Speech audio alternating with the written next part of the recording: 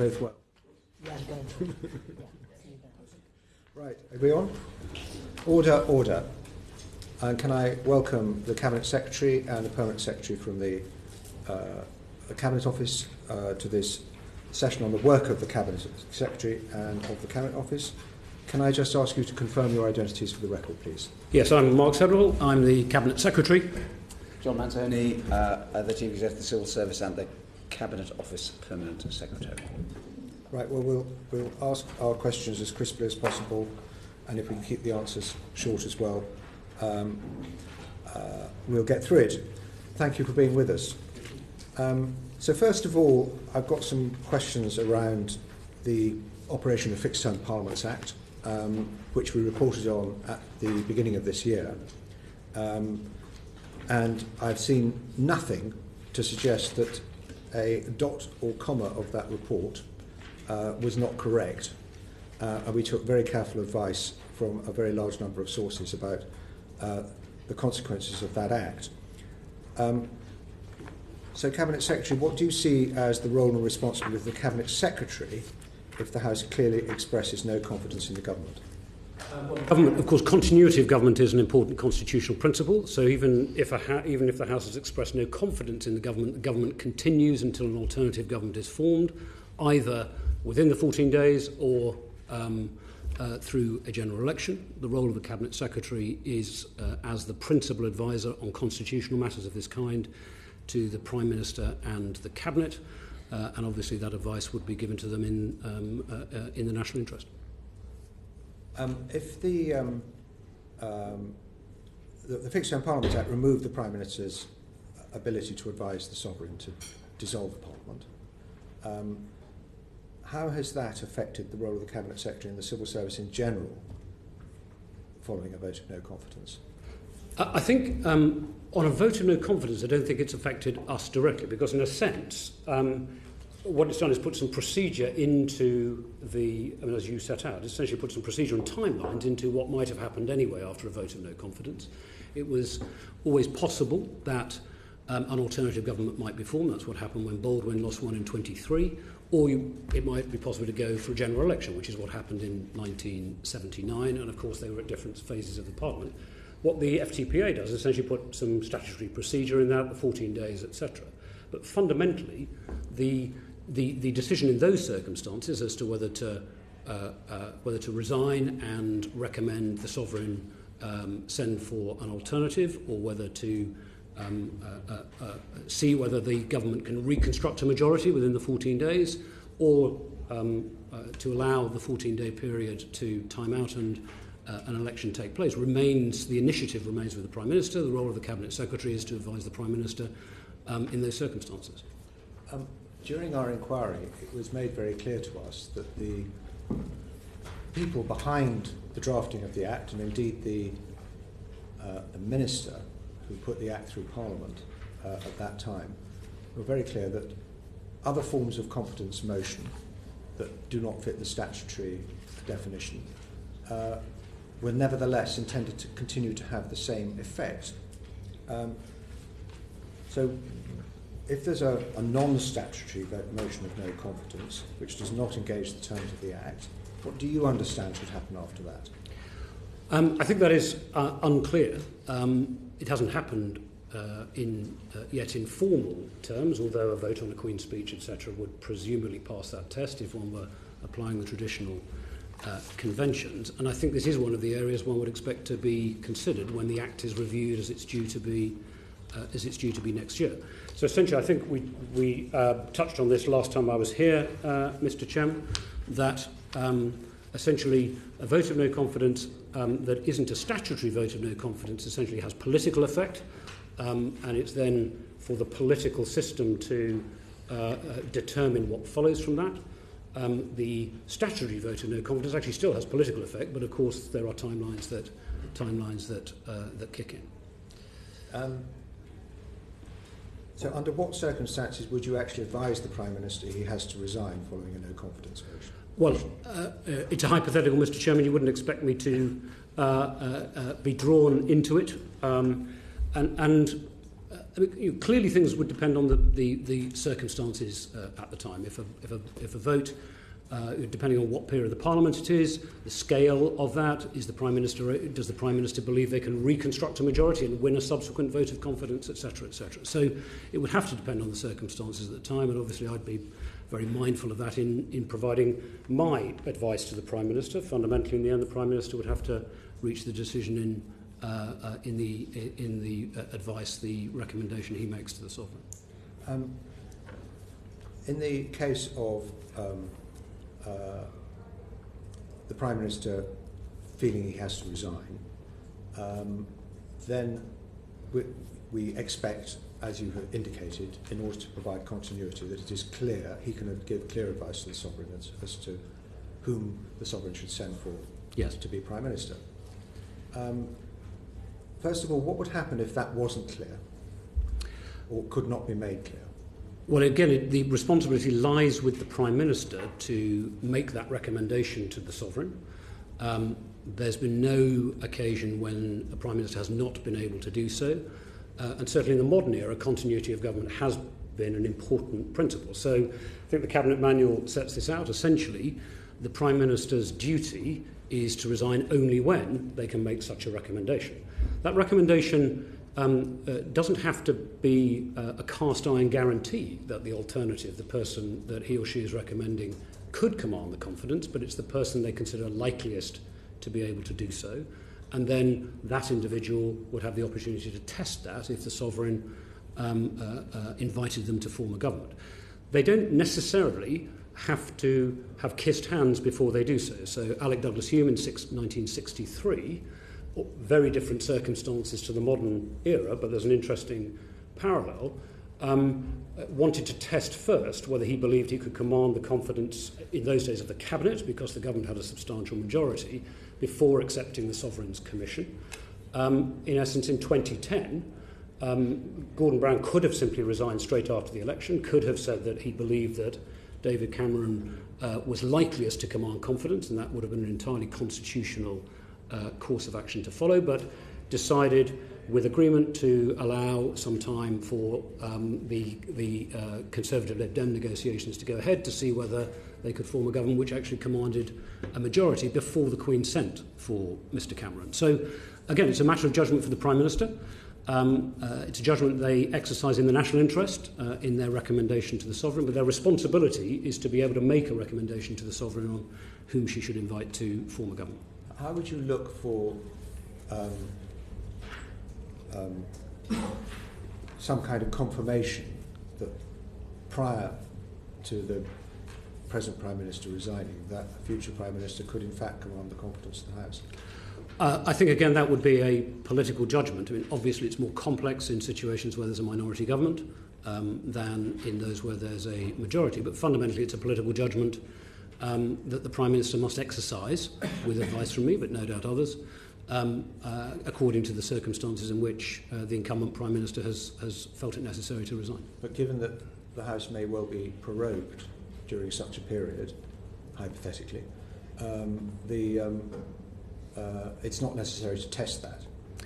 No, and indeed, if you think of the appointment of the current Prime Minister, although it was done at the end of the parliamentary session, and although he became Prime Minister of a minority government when appointed by the Queen, there was the opportunity, but it wasn't proceeded with, to test confidence before the summer recess. But it isn't necessary to have tested confidence before the Sovereign appoints a Prime Minister. And indeed, Prime Ministers are, of course, after elections, appointed before they've been to Parliament. So the Sovereign is, in constitutional terms, inferring confidence from the election result, but confidence formally is yet to be tested when they go before the House.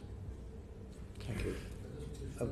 Mr. Carroll. Just on the back of that, if there's a vote of no confidence against the Prime Minister, he's got 14 days, but he's not duty-bound to do anything during that 14, not by law to do anything during that 14 days. So effectively, he could just run the clock down for 14 days. Is that the case?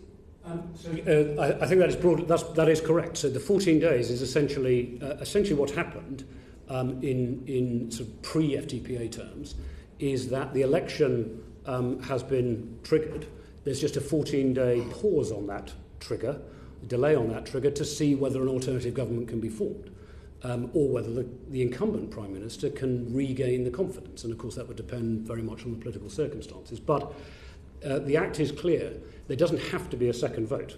The election will happen unless there's a second vote, which has demonstrated positive confidence in Her Majesty's government, whoever is forming that government at the time. So the 14 days runs 14 calendar days. Calendar days. 14 calendar days. Yes. But if there's a belief that could be an alternative government formed, again, the Prime Minister is not bound by law to go to the Queen and say, let's move forward. He could just hang tough for 14 days. That's right, Mr. Cowan. It's constitutional convention, very much established practice, but it's constitutional convention, not. It isn't set out in the FTPA. Indeed, the FTPA is silent on all of that. And if we get to the 14 days, it's 25 working days before a general election. Obviously, depending on the time, but it's 14 calendar days. So yes, obviously you have. Broadly speaking. I misunderstood. Yes, so 14 calendar days, and then a minimum of 25 working days. But it is for the Prime Minister to set the date of the election, or at least formally to request of the Sovereign the time of dissolution, because the dissolution has to happen 25 working days before polling day. So that's a minimum period, but it isn't a maximum period. Obviously, I'm trying to work out a general election date here. minimum 25 working days, but the Prime Minister sets the date. So formally, if I just have this wrong, I'll just clarify it in writing. But formally, what happens is the legislation says the polling day, the general election day, will be 25 working days from dissolution. The date of dissolution follows the 14-day period, if it's a matter of confidence. But the request to dissolve is still initiated by the Prime Minister, and the formal request is, of course, is made of the Sovereign, because the Sovereign dissolves Parliament. So it's a minimum of 25 days, it isn't a maximum of 25 days, and there might be wash-up or whatever it might be before that would happen. One would normally expect that to be the case. Obviously the Fixed Term Parliament Act can be got round, and if we do have an election this year, I'll have had one every other year, and I haven't even finished what should have been my first term, and we'll be heading for the third. And so I just want to ask a couple of little ones on prorogation. Are you channeling Brenda of Bristol? Yeah, I think we've all got a bit of her in us, have we not? And so just I want to ask a couple about prorogation quickly, and then move on to Purdah. What's gone on does look, it's completely unprecedented, and it looks, to me, underhand and undemocratic as well. I know you don't do hypotheticals, so I just wondered, on what date was it in August that you were first informed of that plan to prorogue? I don't recall exactly, but I was, as you'll have seen from the documents that we disclosed in the various court cases, there is a submission from one of the Prime Minister's advisors proposing that course of action, and I was copied on that submission. I was actually on leave at the time, but I was reading my papers every day. So I couldn't give you the exact day because off the top of my head, but I think you should presume that I saw that submission either that day or the day after. It was around then, yes. So on the day before or the day itself? No. I would have seen that submission either the day it was submitted into the Prime Minister's box or possibly the day after. And do you know what time Sir Edward Young, the Queen's private secretary, knew? I don't. Again, I was abroad. It looked so surreal. The Queen's private secretary would not be privy to the internal consultations within Number 10. So that would only, any communication with the palace would only happen once the Prime Minister had reached a decision, and then he would want to make a request to the palace. So the palace is not involved in any of the discussions. So they're just told they're on their way. Get ready, receive them. I don't think the palace would quite recognise it in those terms. But the discussion is essentially a discussion within government, and then once the Prime Minister has made a decision, the request is then made of the Sovereign, and that happens through the usual channels. In due course, not necessarily. But you don't know when that was. I don't. And we have there's again a very firm convention that we don't comment in detail at all on communications between the Palace and Number 10, or indeed particularly between the Queen and the Prime Minister. And do you know why it was that the Cabinet, as we now know, didn't know until the Privy Councillors were travelling up to Balmoral? What reason might that be? I mean, it's very much a political question. I genuinely don't know what other advice the Prime Minister took on that. He has regular conversations with his Cabinet colleagues, but decisions of this kind, including if you think in the past, before the Fixed Term Parliament Act, were made by the Prime Minister themselves, and usually decisions, for example, to call elections before the Fixed Term Parliament Act were told, Cabinet was informed of them on the day that the Prime Minister would have sought dissolution, and that's been true certainly in the whole of my adult lifetime. These are decisions of the Prime Minister as the Sovereign's principal advisor, not usually for Cabinet as a whole. And I guess just the timing of it looks weird in August when you were away, I was away. You know, everyone. Well, was I was. In the modern era, as Cabinet Secretary, you're never really away. But I wasn't in the office. Would you say that? Would leaving the European Union without a deal during a pre-election purdah period? Okay, so now we've had negotiations. Yeah. Would that constitute a breach of convention? There is no precedent that one could draw upon for that. And again, fundamentally, I think one has to say that is an absolutely core political matter, and it's for the political system to address. I think, though, purdah is not really. I mean, the purdah rules are not really designed to answer the first order political questions of that kind. They're designed to ensure the proper conduct by government of an election, and to ensure that an incumbent government doesn't use the inevitable prestige and resources of being an incumbent government inappropriately during an election. So first order political questions of that kind are not really questions that the purdah rules are designed to address. Yeah, I mean, because again, during the original 24-month negotiation, there was 8 weeks off for an election already once. So I think people are suspicious of what might happen if the worst-case scenario happens now. What would be the effect, would you say, of purdah on the UK's negotiations with the EU? Well, the purdah rules allow for essential business to continue, and that was true during the 2 earlier elections we had in spring this year when negotiations were continuing.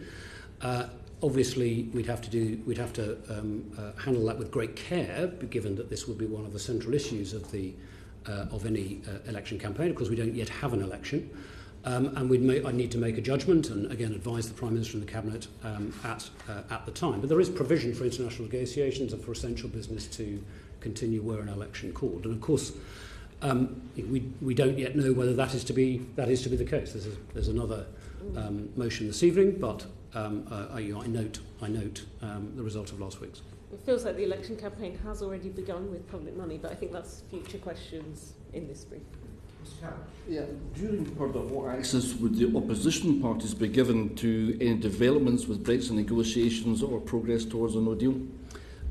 So during an election campaign, of course, we have the opposition have access talks. We can provide them with information. I think in these circumstances, we'd have to look very carefully with the government at exactly what request the opposition was making. But there is an underlying principle that during an election campaign we seek to prepare alternative governments to be able to assume the reins of office and do so effectively.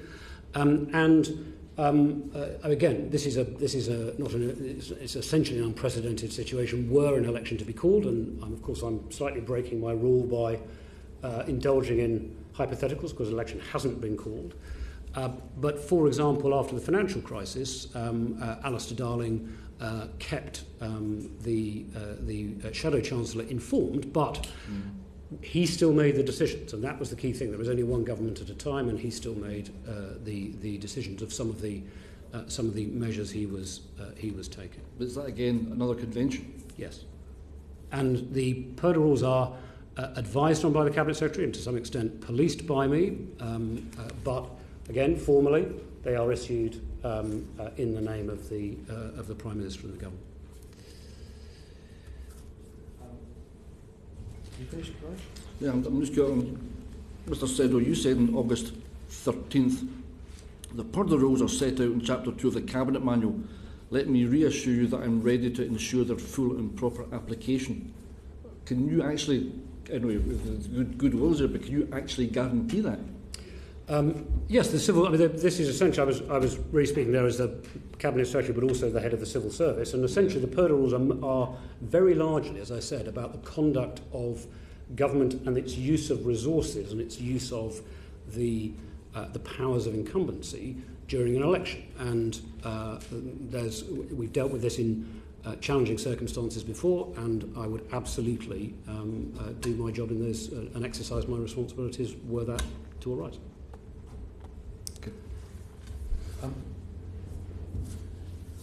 Eleanor Smith.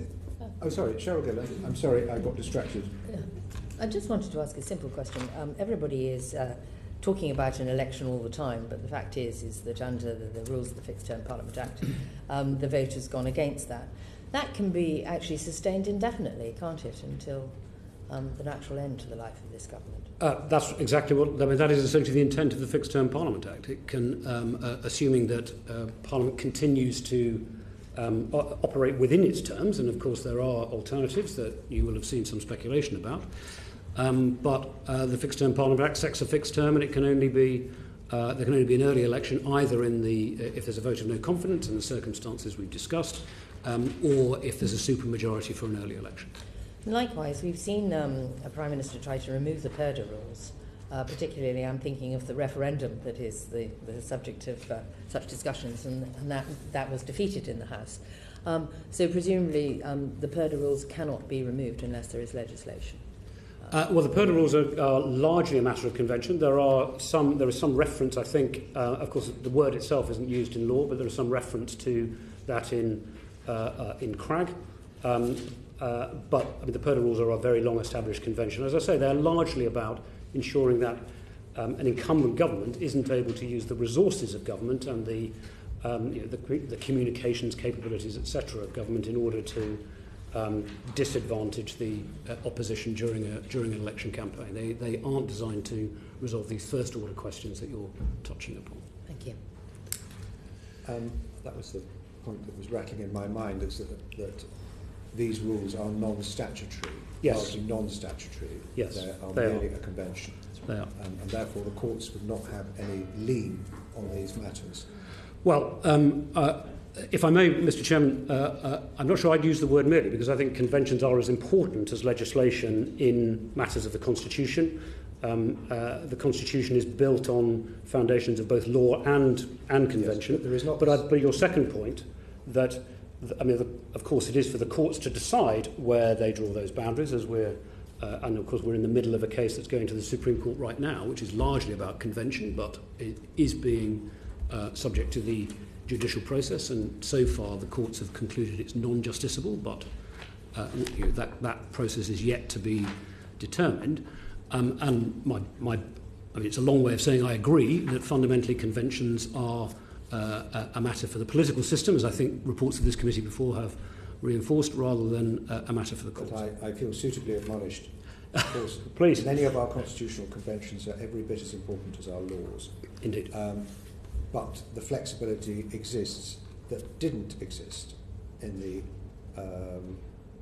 provisions for referendum Purdah, which led to some anxiety in government that government couldn't function. But of course the other thing, am I correct, that you will want to do is to protect civil servants from being involved in anything that could be regarded as partial to the election campaign. Indeed. We think that's very important too. No, thank you. And I mean, I have said it before, and at risk of just prolonging the proceedings for just a moment, I do want to put on record yet again my appreciation on behalf of the whole of the civil service, and actually the wider public service, for this committee's strong support every time we've addressed it for those underlying values of impartiality and service to the citizen that you've always given us, and we do appreciate it. Very quickly, Rupa, you've got nothing? Yeah, no, just on a related thing. I mean, the Civil Service Code says civil servants can't break the law, but if the Ben bill is ignored and the anti-no deal stuff is ignored, civil servants then could be in that conflict of interest, that conflict of loyalty, where they could be within their rights to refuse working with the Tory government to enforce an illegal no-deal Brexit. What would you do in that circumstance? Well, I think that is, with respect, piling a series of hypotheses together. Every minister who's been asked about this has said the government will comply with the law, including some of the most senior members of the government over the weekend. Mixed messages coming out. Well, of that, I don't. I'm not going to. You would understand as cabinet secretary. I mean, I'm as interested in reading unattributable briefings and press speculation as anyone else because I'm a political junkie. It's part of the job, or part of the attributes to the job. But as cabinet secretary, I'm quite clear. I don't make my decisions or comment on those things in formal hearings of parliamentary committees. Every minister who's been asked about this has been clear that the government will comply with the law. The key deadline in that is 6 weeks away. There are many steps between now and then. The government is engaged in seeking to negotiate a new deal. PM's been in Dublin this morning, as you'll have seen. His Sherpa has been in Brussels last week and is in Brussels again this week. So I think we should just take these things step by step. But the government has said, ministers have said they'll comply with the law, and of course civil servants always comply with the law. Indeed, it sets the framework by which we operate. So you're not going to instruct people to break the Civil Service Code? Of course not, and nor would it, it would be completely inappropriate to do so, nor do I need to instruct people to observe the Civil Service Code. So It's in our DNA. Okay. Just comment about the impartiality, which we touched on a bit. Under the previous administration, there was complaints for ministers that officials were not given impartial advice. What impacts have these complaints had on the perception of the civil servants' impartiality? No minister made that complaint to me that I can recall or I'm aware of. I mean, there again may have been some unattributed comments, but I've never heard that. And indeed, we had strong support from ministers for it. If I can put it this way, and this is a real summary, I think, and I hope John would agree with me, of our attitude. We owe ministers two things: candour and can-do. Candid advice in private, including unwelcome advice that may be contesting some of their political instincts based on the evidence. Once they've made a decision, we owe them our creativity, our energy and purpose in implementing those decisions within the law, but implementing those decisions once taken. So there is that mixture in the civil service DNA, if I can use that, of the candour in private and the can-do attitude in implementation. And I think that's how we maintain our utility and support to governments. And how do we demonstrate impartiality? We demonstrate impartiality not by me stating it, or indeed even by this committee endorsing it, but by the actions the civil service takes in delivering the agenda for governments of all complexions. That ties in very well into my second one, which is about the civil service needs to demonstrate a commitment to working on behalf of the government of the day. And while speaking the truth to power, where there are significant concerns about the practicality of implementing policies, how do officials manage this tension without undermining ministers' confidence in them? I mean, in some ways, it is the key attribute of a really good policy official. Of course, one has to speak truth to power, but it's only really effective if you speak in a way that power is actually paying attention when you do so. It's no good just indulging yourself. And so, and that is the skill of the experienced policy official, is they do that. So they remain absolutely true to our need to provide evidence and our analysis of whatever policy areas ministers are contemplating, all of the risks they might be taking, the resources they might need. But we have to combine that with a clear commitment that we will deliver what ministers want. And that's essentially about developing trust and confidence between ministers and their key officials. It's in many ways the attribute I look for most if I'm appointing a permanent secretary. So, recommending the appointment of a permanent secretary before the chair gets his own back on me. So what degree are civil servants speaking the truth to power regarding the preparation to a no-deal Brexit? Well, we have. There's been a great deal of work on that, and we have. I mean, essentially, the decisions that both this government and the last government took on no-deal preparations are based on our assessment, drawing on a lot of evidence from outside, of what's necessary to ensure that the country as a whole is prepared properly for a no-deal Brexit, which of course remains a contingency. Until the European Council decides otherwise, we are leaving on the 31st of October. That's the decision in international law. And there have been leaks, which, as you know, I regret, and I'm doing what I can to prevent. But the civil service has provided ministers with very candid advice on both the country's preparedness and the government's preparations. Okay. Mr. Jones? Yes, and without going into individual cases, what mechanisms exist to enable you to establish if an official is acting obstructively or is seeking to act in an impartial way? In a partial way? Impartial way. Not an impartial way, in a partial way. In a partial way. So I would expect largely that to arise either through an informal or potentially even a formal complaint, or at least a question from the minister, or indeed from other civil servants. Civil servants are self-policing in this area.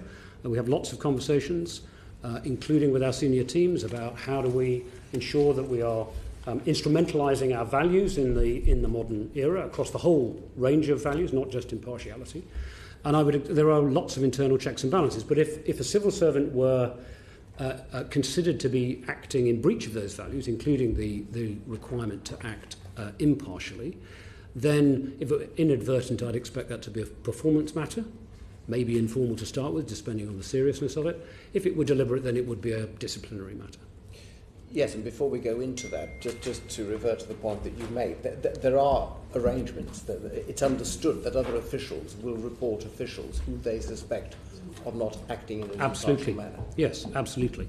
There's no one. I mean, the civil service self-polices in this area because it's very important to all of us. Essentially, people are team players in public service. If you aren't, it's not a great place to pursue your career. And so people are very conscious of that and conscious of the values, particularly when there is a big political focus on it. In other times, they might be conscious of other areas of our values. But right now, impartiality, of course, is front and centre in people's minds. So that would be a professional obligation, would it, under the Civil Service Code? Not an explicit one. I think there is a professional obligation on all of us to ensure that all of us is operating in accordance with the code and in accordance with our values. And I would expect any civil servant who felt that another civil servant were operating in breach of those values, whether impartiality or any of the others, behaving without respect, for example, to colleagues and so on, I would expect civil servants to raise that through their line management channels. And you touched on it briefly, but what would be the practical consequences for somebody who was discovered not to have been acting in an impartial manner? Well, Mr. Jones, I think, as I said, it would depend on the circumstances. It would depend on the seriousness of it and whether it was inadvertent or deliberate. And if inadvertent and not particularly serious, then it might be a matter of some personal coaching, performance management, etc., depending on where on that scale seemed appropriate. Obviously, if it were deliberate, that would be a significant disciplinary matter. And that could lead potentially to dismissal? Well, depending on the seriousness, any disciplinary matter can lead through all of the various misconduct proceedings. And, of course, at the very most serious end, then dismissal is the most severe sanction. How often does dismissal take place? Very rarely. I don't know. I don't know. Do you know? Yeah, a tiny handful a year. We could let the committee know in writing, but it is extremely rare. Yes, if you could give us maybe a note of the practical consequences in certain cases, obviously without identifying. Without attribution, of course. Thank you. Thank you. Cheryl Dillon and then Eleanor briefly. In the commercial world, if I didn't want to work on a particular client, I could discuss that with my colleagues and I could be removed from that client. Does that mechanism exist within the civil service? If a civil servant is finding it particularly challenging because of their own views? Yes, but not really because of people's own views. It would usually be because they might have some either real or perceived conflict. For example, their partner, spouse, is working in the area concerned, or has a particular has taken a public position on something of that kind. Generally, in fact, almost always, we would expect civil servants to serve the government of the day, essentially irrespective of their personal views, with equal enthusiasm and loyalty, and if not, then they might not have chosen the right career. And would it be fair to say that this is a particularly challenging time for civil servants, but that the civil service ethos is holding fast? I think the civil service ethos is holding fast, absolutely. And I think if you ask, for example, we now have a new government with quite a large number of new ministers, and I think all have been impressed by the pace, the application, the candour, the can-do attitude of the civil service, particularly those who are encountering it close up for the first time. Of course, this is a high-pressure period. It is for the entire system, but I'm very proud of how the civil service is responding. And just lastly, on as a personal inquiry, do you have good counselling services available to civil servants, because the pressure must be absolutely enormous at the moment? We do, although it's an area we run largely through our human resources function. I don't know whether John wanted to add anything, but we are conscious of that requirement. And of course, I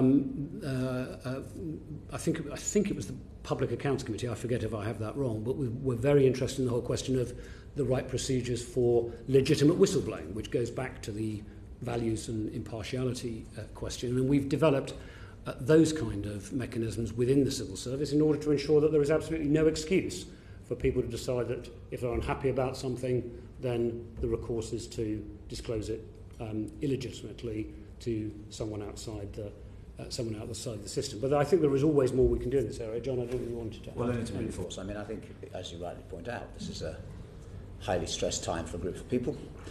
And everybody's different and they deal with those things differently, so we have absolutely ramped up, if you like, the availability of those channels for those people who choose to would like to speak to somebody outside of their line management chain. So we have a Speak Up campaign that's about to launch, and it does all of the things for the reasons that you've implied.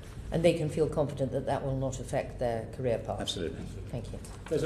One of the areas we ask about in the staff survey and watch quite carefully is the whole safe to challenge culture, and of course that goes to the point you're making, Dame Cheryl. Very interesting. Thank you. Okay. I would just add on the end of this. I mean, there has been a debate over recent years, particularly during the David Cameron administration, about whether the system needs to be reformed to give ministers more say over who fills what key roles. And some individuals in the government today have been publicly extremely critical of the concept of the permanent impartial civil service as it is today. What kind of debate is going on in government about this at the moment? On that broader question, I think it would be fair to say bandwidth is relatively limited for issues other than the immediate issue of Brexit. So we haven't had a particularly active discussion of that kind. But I think it really goes back to the earlier point, Mr. Chairman, that you and several of your colleagues have been touching upon. The civil service's best argument for retaining the overall structure of the civil service, not avoiding reform and modernisation. We must always be on that agenda. But the basic concepts on which the civil service exists is to demonstrate to every new government and to the wider political system the benefits of our system. We are, according to this, to an international survey, the world's best civil service. It was up against a whole load of others. The Insize Index, we came out top. I think that is a pretty good indicator. I'm not complacent about it, because there are various areas we can still improve and learn from others. We came out top, and I think we should take some pride in that. But we must always re-earn that confidence of governments and of the wider political system and of the public by our candid advice and our can-do attitude to delivery. Since time immemorial, it has been possible for ministers to influence the choice of officials going into particular roles. Yes. And to some extent, the formalisation of open recruitment and open application has made that a little bit more difficult than it used to be. So to what extent can you preserve the flexibility so that ministers do finish up with the officials they want to carry out the policies that they need? And there is a little bit of scope for dealing with the inevitable clashes between conflicting personalities without damaging the long-term prospects of someone's career. I think, in a sense, Mr. Chairman, I think the answer is exactly the way you put the question. We have to operate this. We have to remember we're dealing with human beings, we're dealing with personal relationships. It's in no one's interests if personalities don't work well together, particularly in a high-pressure environment. We have to do that in accordance with the rules and our underlying values and principles. But there is enough flexibility in the system. It's a very big institution to enable us to operate that way. And it depends. It depends, as you know, according to experience and convention, on the nature of the job. It's clearly very important that a minister's private office and the minister have a good relationship. Those are quite high-pressured environments, and it's just stressful for everyone if they don't.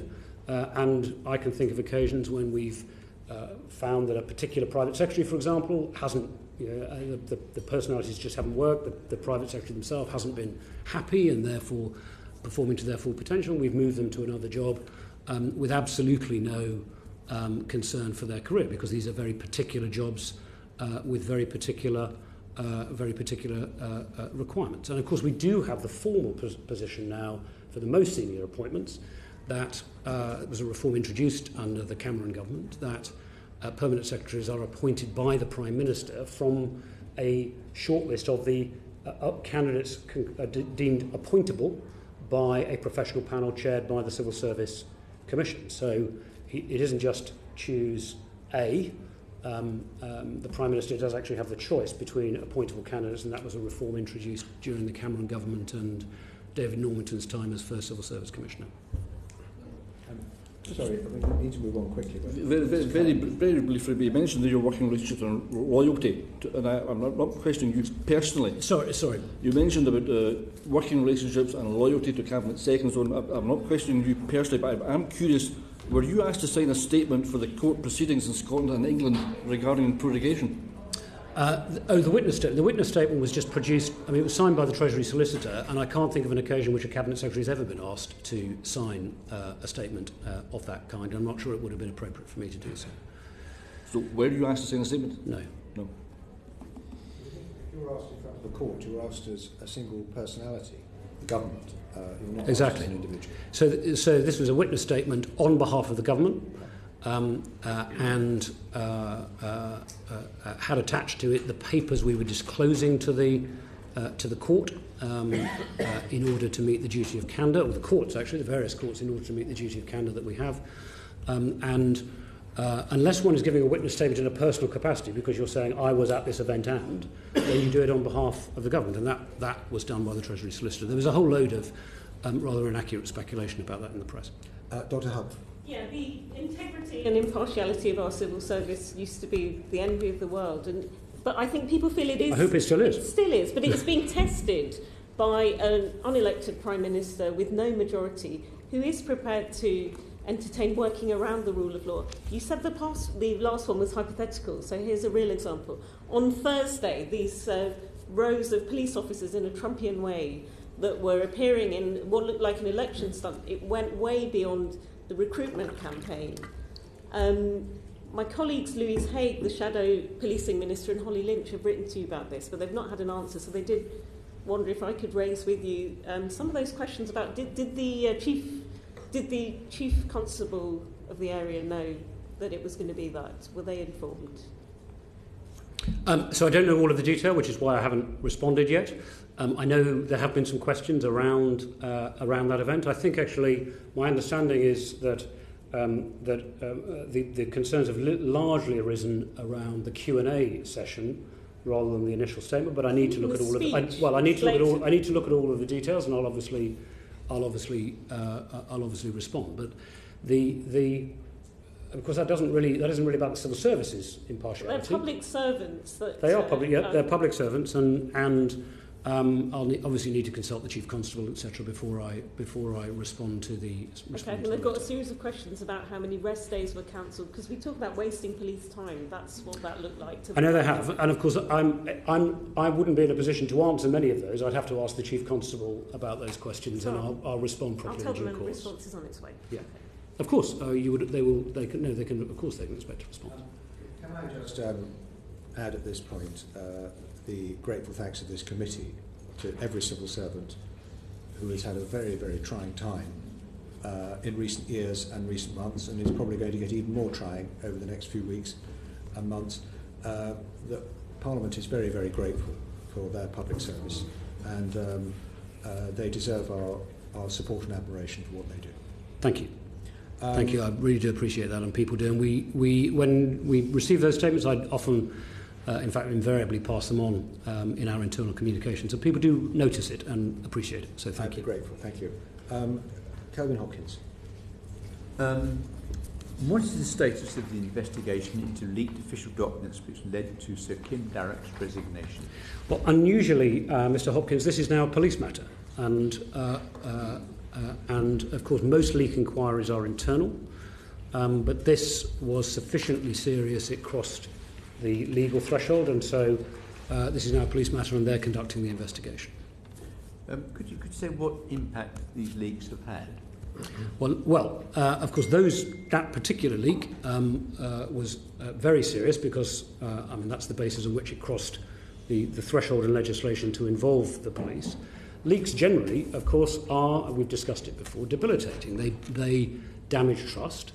There is then always a risk that we close down information sharing and dialogue within government, and that means that all of those questions you were asking earlier about ensuring that ministers have all of the evidence they need, that there is the opportunity for the robust challenge within the system, it can impede that, because if people are unsure about whether a skewed account of those conversations is going to make it into the public domain, then they will inevitably hold back or they will restrict the conversation. So I think my view is that leaks are debilitating to the conduct of good government.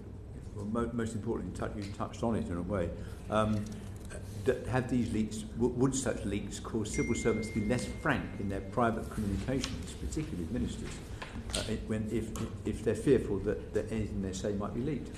Yes, and I think that is just human nature.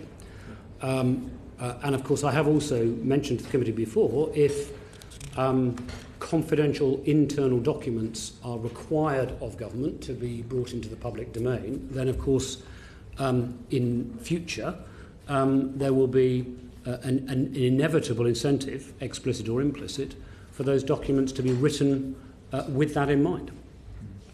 And what action have you taken to protect the diplomatic service and other civil servants from further leaks of private communication, including through the hacking of emails? So most leaks are not hacking. They're just someone who's actually decided to. In fact, I can't think of an example. Someone who's just decided to share information improperly. But we do provide guidance to people on the security of communications generally. We have government encryption around our email systems. People have guidance on passwords and how they handle the security of that kind. So there are some processes of that kind that we put in place. We try to ensure that people are conscious of the address list that they're sending information to, particularly more classified information. It isn't just sort of sprayed indiscriminately around too wide an audience. And we have the classification system itself with the most sensitive material, not just national security material, but international negotiations would be held on a separate secret system, or indeed sometimes, if it's intelligence related, on an even more highly protected system.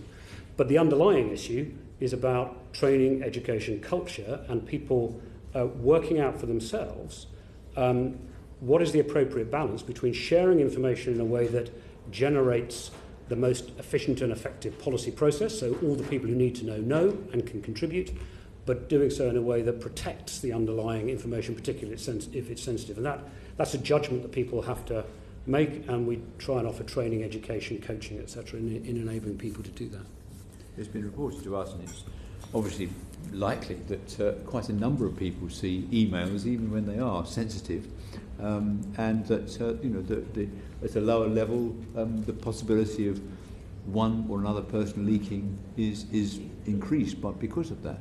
I think it's a feature to some extent of the digital era, of course. I mean, when I joined, we didn't have email. Things were sent around on paper, and inevitably, therefore, copy lists were much more restricted just through practicalities, whereas in the email era, much more can be copied.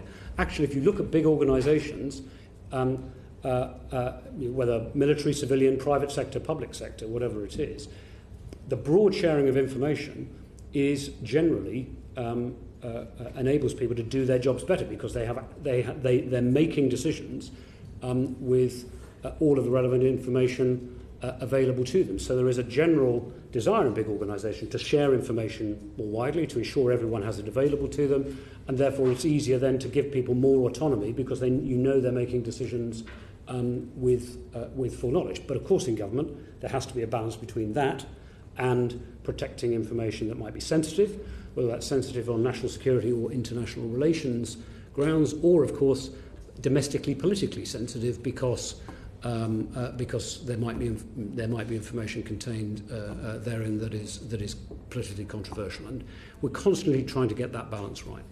Well, really on that theme, are you satisfied that existing protocols, for example around access and delegated access to what are termed official sensitive emails, are sufficient? I think the formal protocols, in a sense, the issue is probably less the formal protocols and more the underlying culture and questions. It's not just official sensitive material. For example, in the immigration system or the benefit system or the tax system, we have a great deal of information on individuals that needs to be highly protected because it's about our personal tax records or status and so on.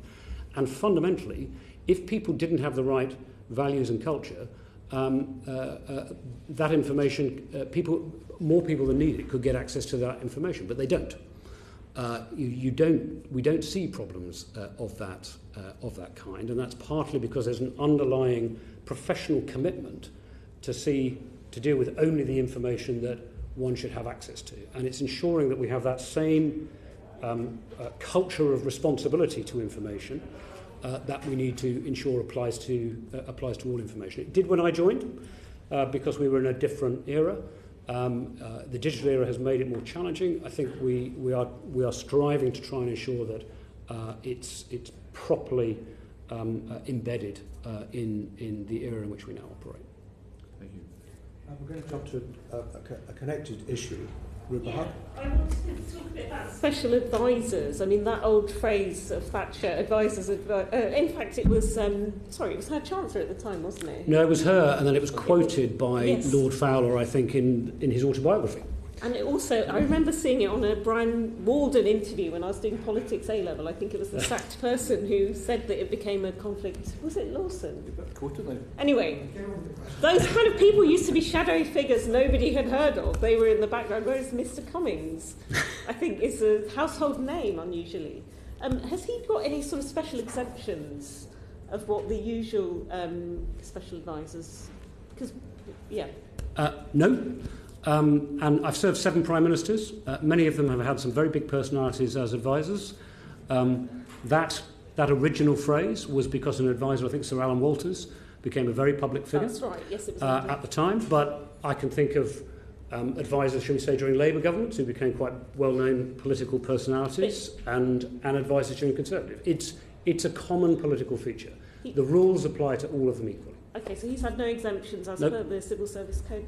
Is it not Special Advisors Code. Within the Civil Service Code? Well, the Special Advisors Code is a separate document. So it's a separate document because there are particular rules, obviously, about. Just it's raised eyebrows that he was granted a security pass when he has been found in contempt of Parliament. He's got a pass to here. He's got a pass. Well, I'm sometimes criticised for having too many responsibilities, but fortunately, Parliament and its access is not one of them. Okay, very deftly dodged that one. But I mean, I think I can imagine I'd be in trouble with the legitimate Speaker if I started to suggest I why did. is someone who's been found in contempt of this place allowed free reign of it? Okay. Well then, Perhaps a question for someone else. Okay. Did the recent sacking of the Chancellor of the Exchequer's Special Advisor infringe her civil service employment rights to be marched out of the building at gunpoint by, on the say-so of a Special Advisor was not a good look? So that, I think Sir Stephen House, the Deputy Commissioner of the Met, has responded to some MPs' correspondence on exactly that matter. I think some of the more sort of lurid descriptions of that in the press, I think you should refer to his letter on that and the police officer's role. And so he's responded to that, and what he said in that, so I was going to put it slightly less vividly, but what he said in that is the police officer, she didn't have the right pass to get out of the turnstile that she was going out of, and the police officer facilitated her through that because there was no one else available. That's essentially what Stephen House's letter says. But I refer you to his letter because he's responsible. He is responsible for that. As for the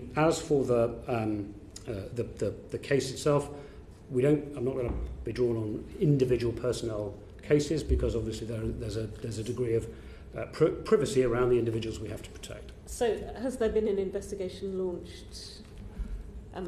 Well, I think the facts of the case are clear, but as I say, I don't want to be drawn into individual personnel case because that might yet still be the subject of further action. So you can't say if there's an inquiry ongoing into the circumstances? We don't comment on individual cases. I can talk about the general principles and the rules, but we never comment on individual cases.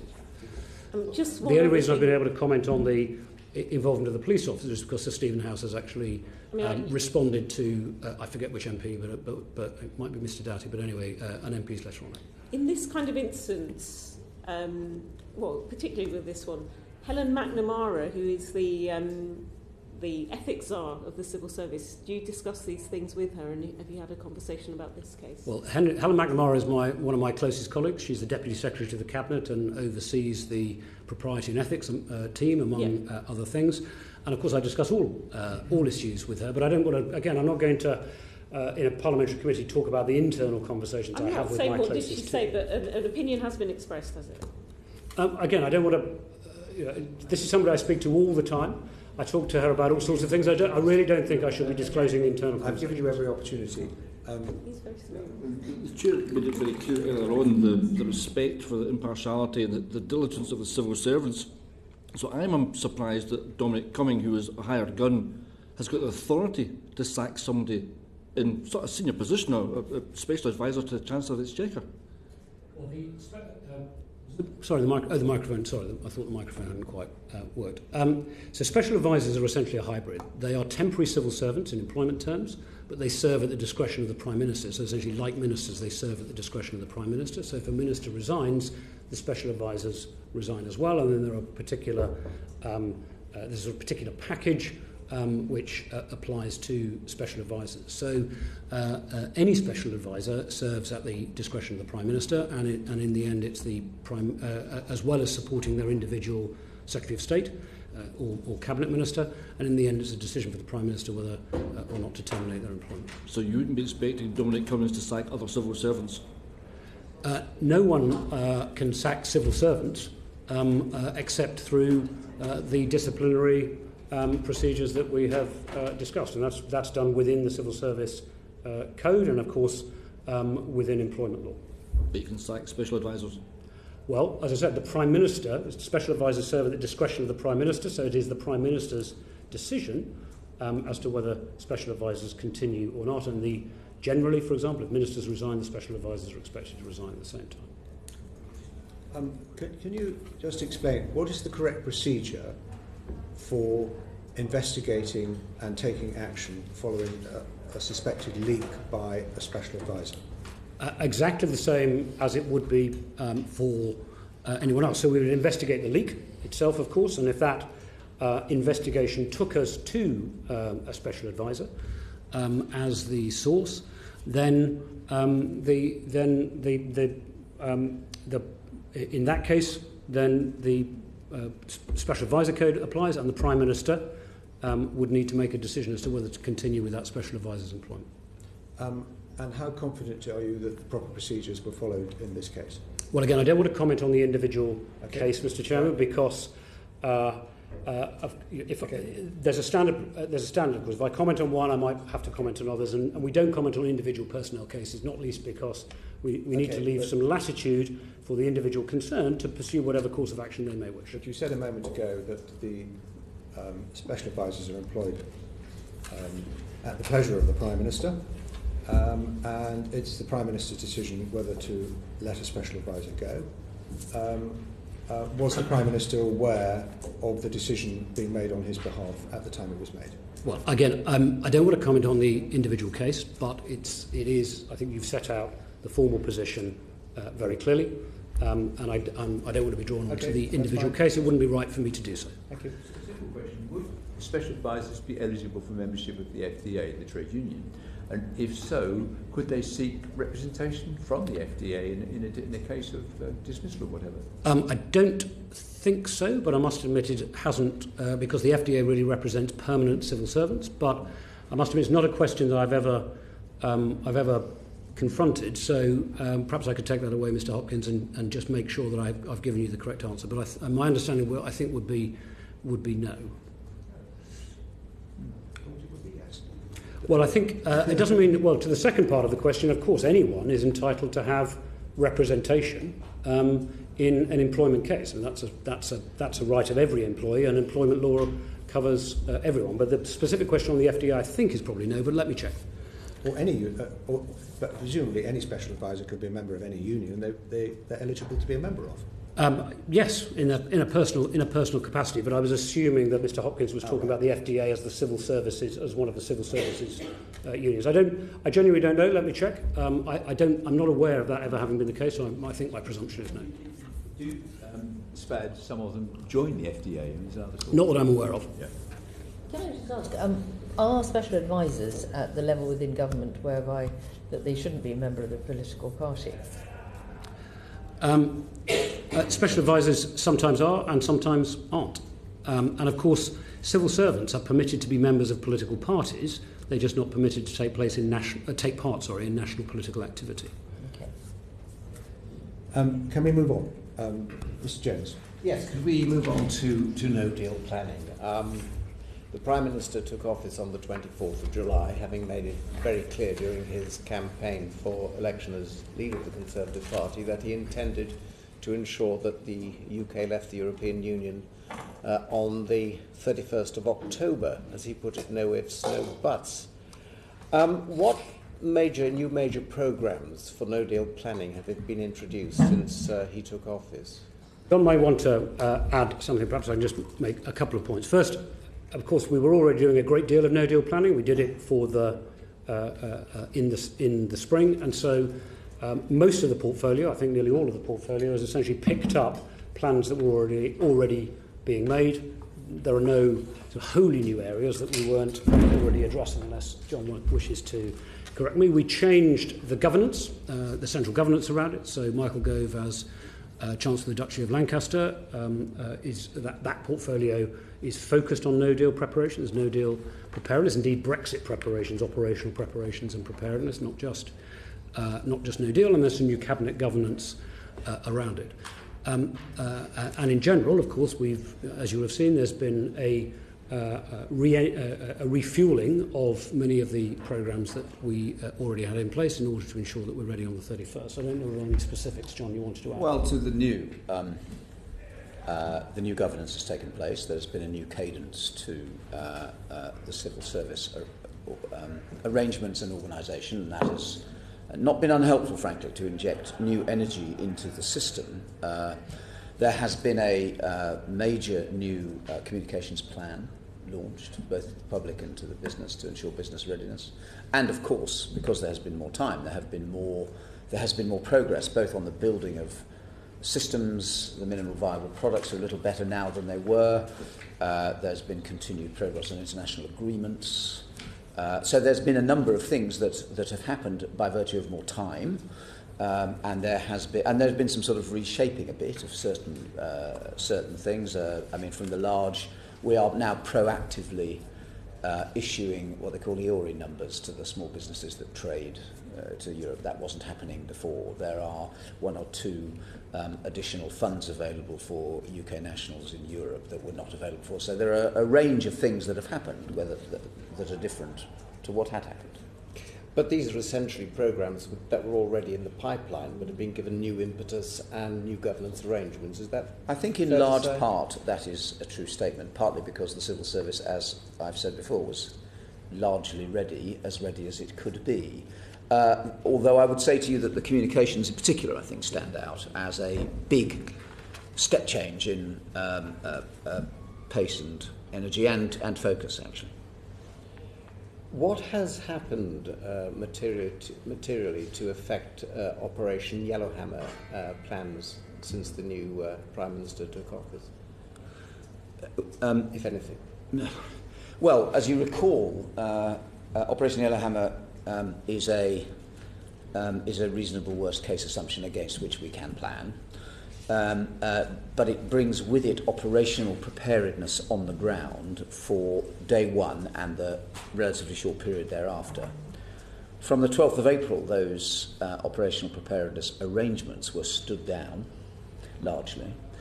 They have been ramped back up again, and are in the process of being ramped back up again, because we have to re-put in place the 24/7 operations, the control rooms and such things. Sorry to interrupt, but could you explain why they were stood down?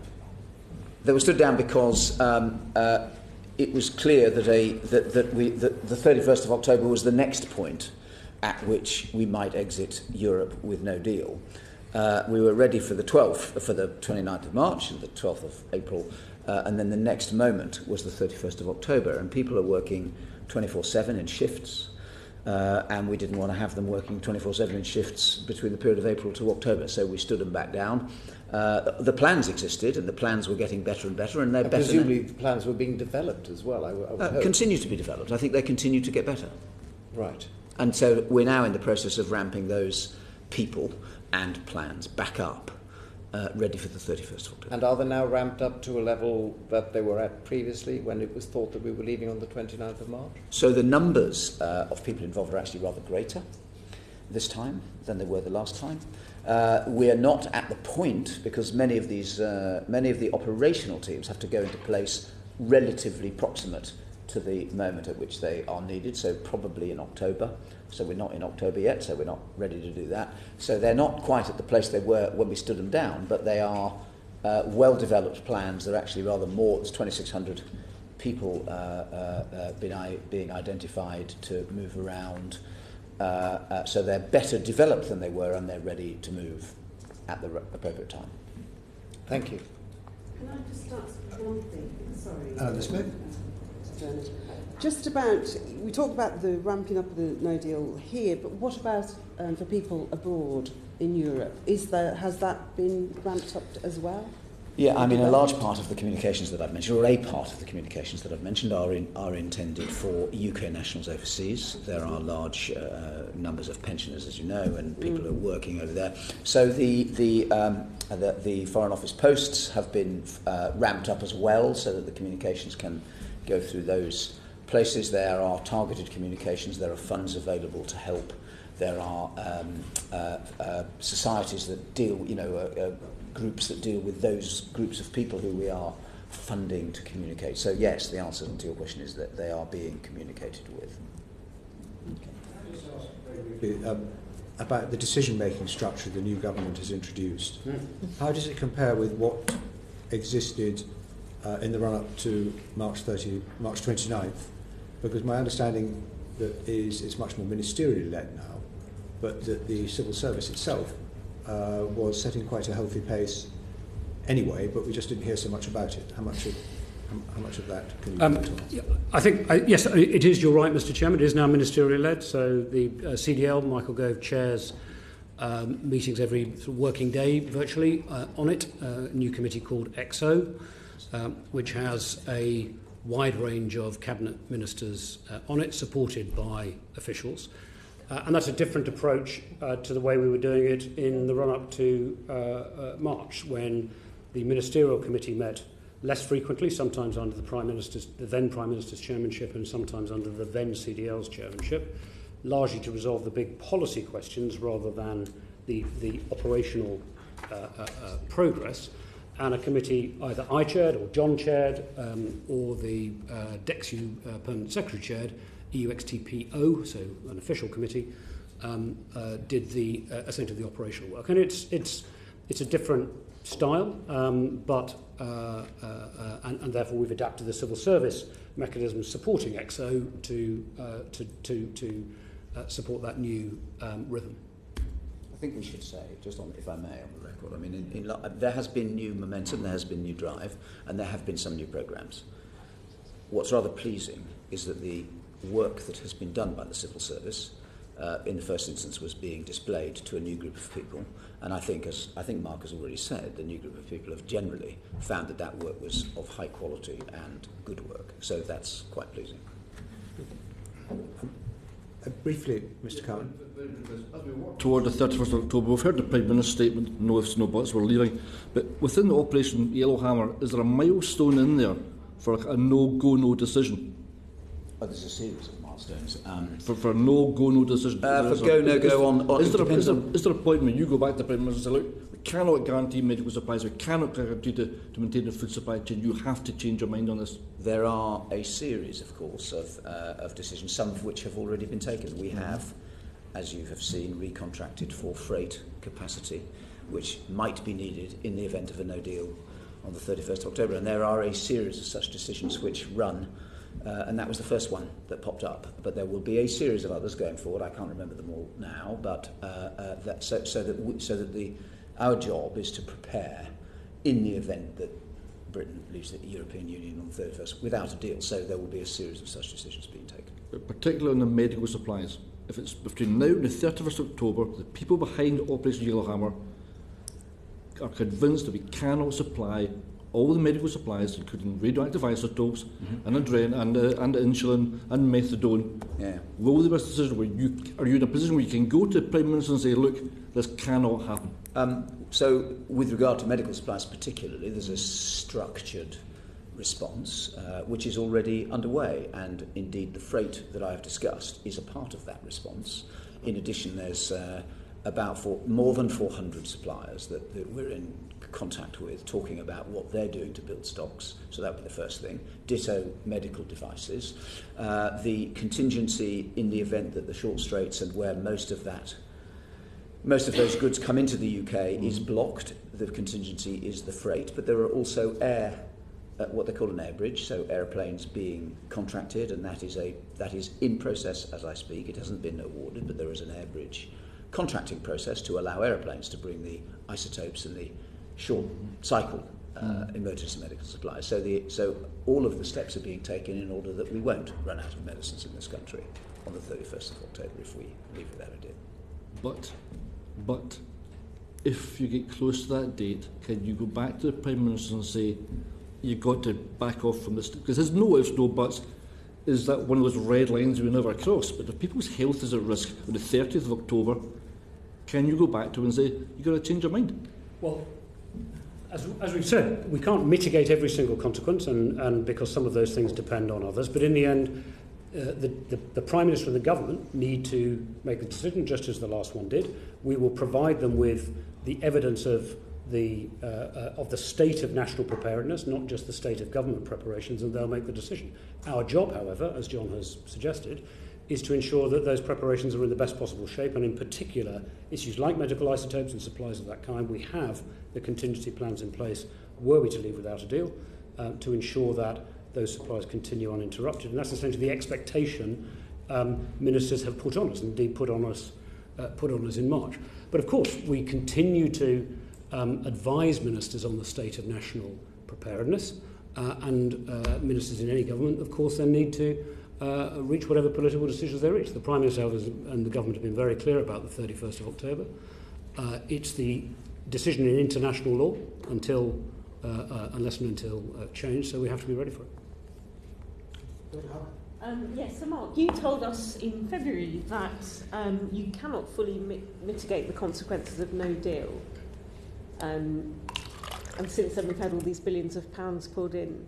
What risks of no deal Brexit, which aspects of those can't be mitigated? Well, what I think I was explaining at the time and have done in one or two further events since is making the point that there's some elements of national preparedness, if I use that phrase, that are out with government's control, and therefore we can't fully mitigate them. The communications campaign is designed to try and ensure that citizens and businesses make all the right decisions for the 31st of October. But as I think I might have said in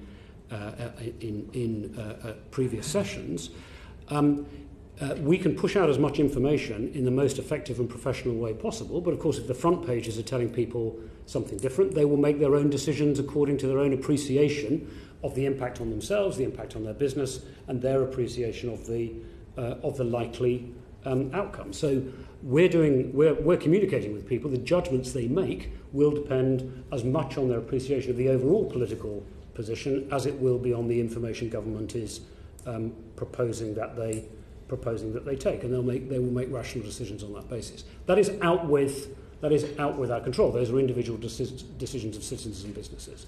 Second, of course, we don't yet know exactly what decisions the EU will take around no deal preparedness.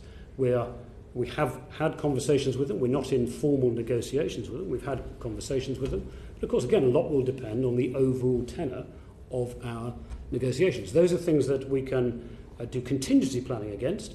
But if, for example, the EU takes a particular position on data adequacy or something of that kind, then there's only so much we can do. And is the likelihood still 1,000,000 to 1?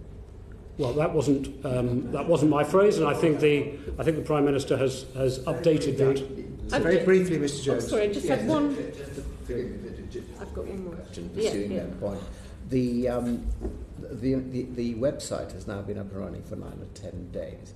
The new one, yes. Yeah. Yes, the new one. What sort of impact has that had since it was publicised? So we're at the front end of the communications campaign, and it's going to ramp up from here. So we're at the very early stage. It's been substantially enhanced. The website can deal with 20,000 requests a second.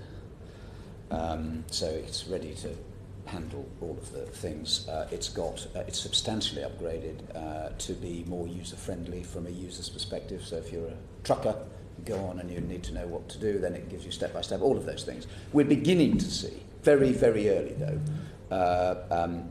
because we haven't actually gone very public with the communications campaign that I've referred to. It's beginning to ramp up from here. So I think this is all for the next few weeks, actually. You say it could handle 20,000 hits a second.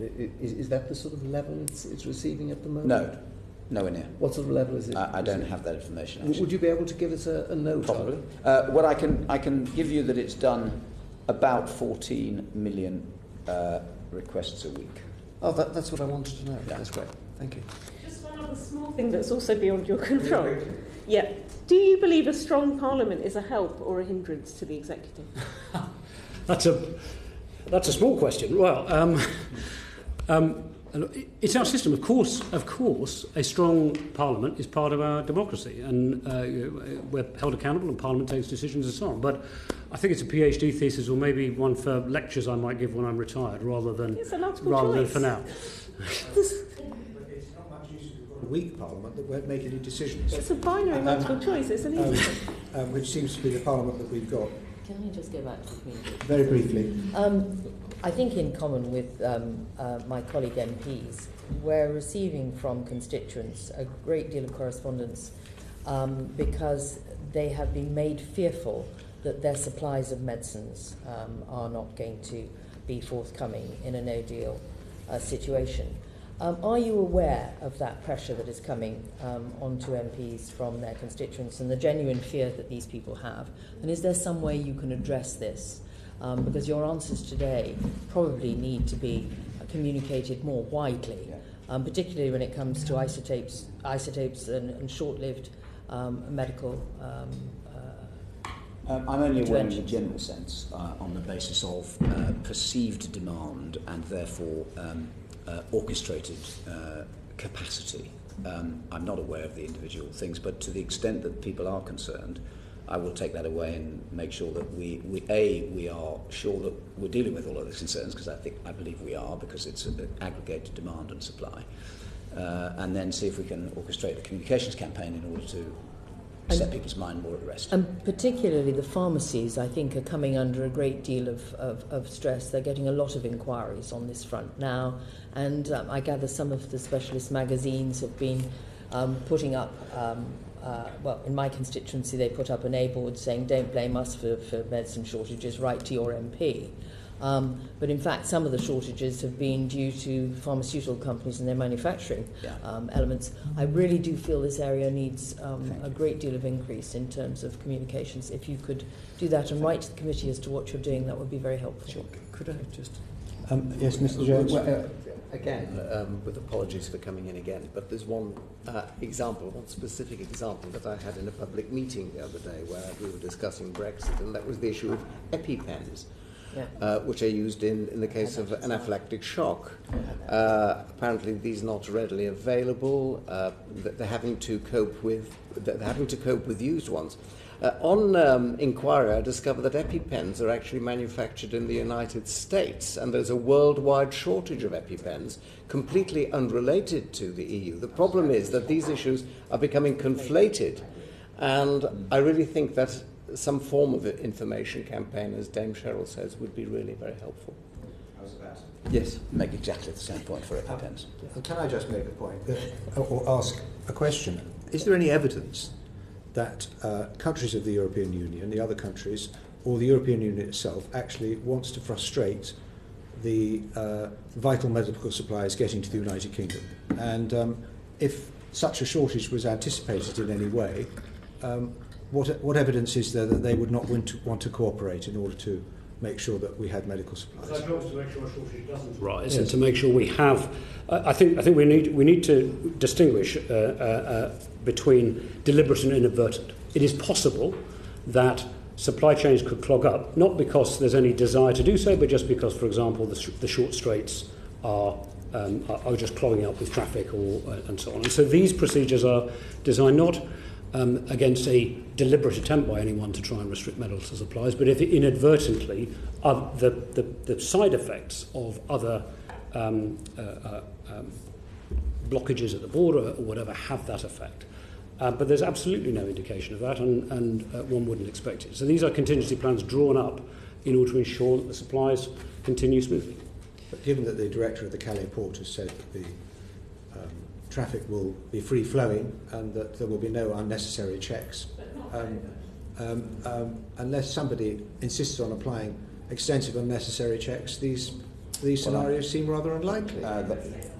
But our job is contingency planning. Exactly. And it doesn't have to be reasonable worst case. Yeah. And as you know, the flow through the short straits is at such a high level of intensity that even a handful of necessary checks does have an effect. But a great deal of work has been done both sides. The French have now invested in infrastructure. I have to say, I think there should still be some risk. Let's go to Eleanor Smith. There are still risks. Eleanor Smith. My question is, what is the current status of the HMRC and border force capabilities for conducting additional checks at the borders? So quite a lot of work has been done. I mean, just to get this in the right perspective, as Marcus said, any shortages will not be as a result of people wanting to impose shortages on the UK, but they may arise, some may arise as a result of the clogging up of the various critical bridges between continental Europe, the interfaces between continental Europe and the UK.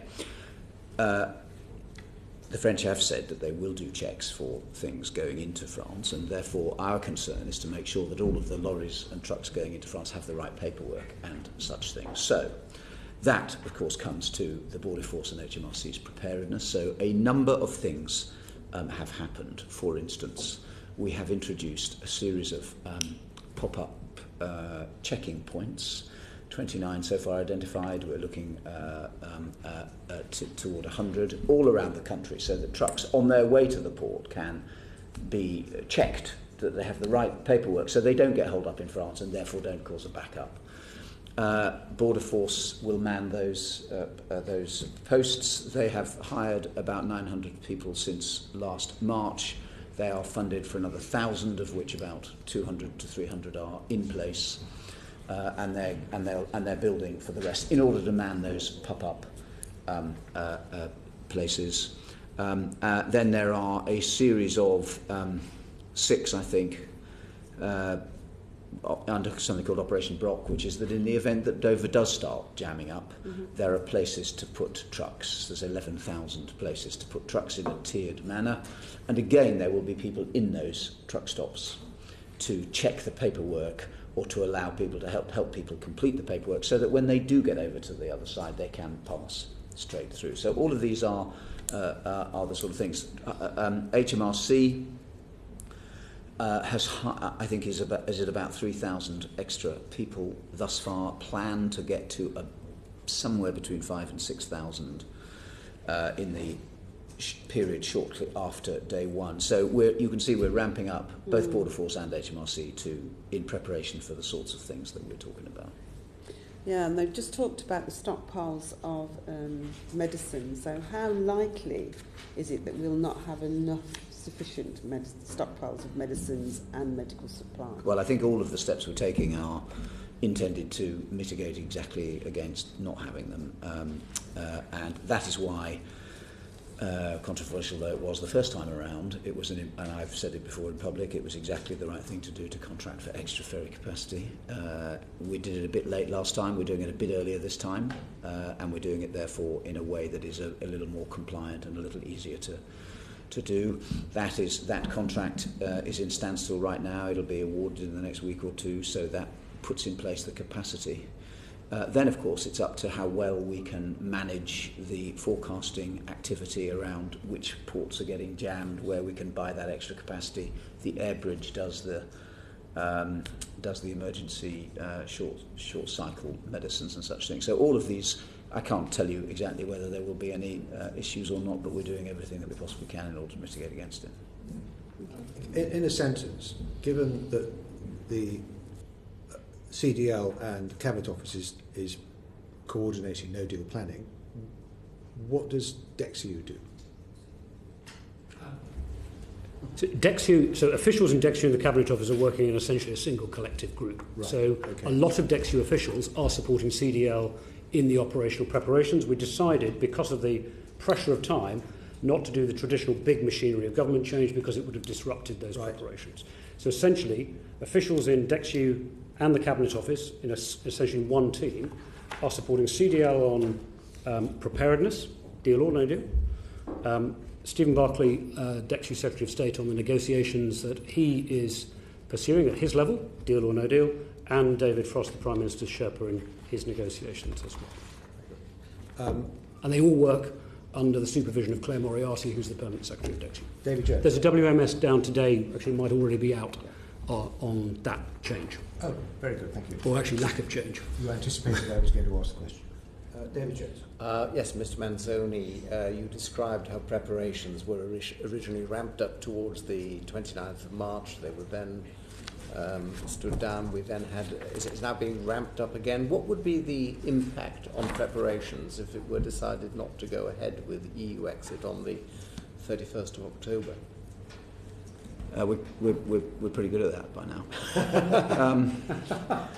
So, you know, our job is to get ready for the 31st. If it turns out that it doesn't happen on the 31st, we will we'll do exactly what we did on the 29th of March and the 12th of April, which is that those people who have moved into position to be ready in the control rooms and such things will, over time, and it doesn't happen overnight, of course, but over time they'll be moved back, depending upon when the next likely date might be.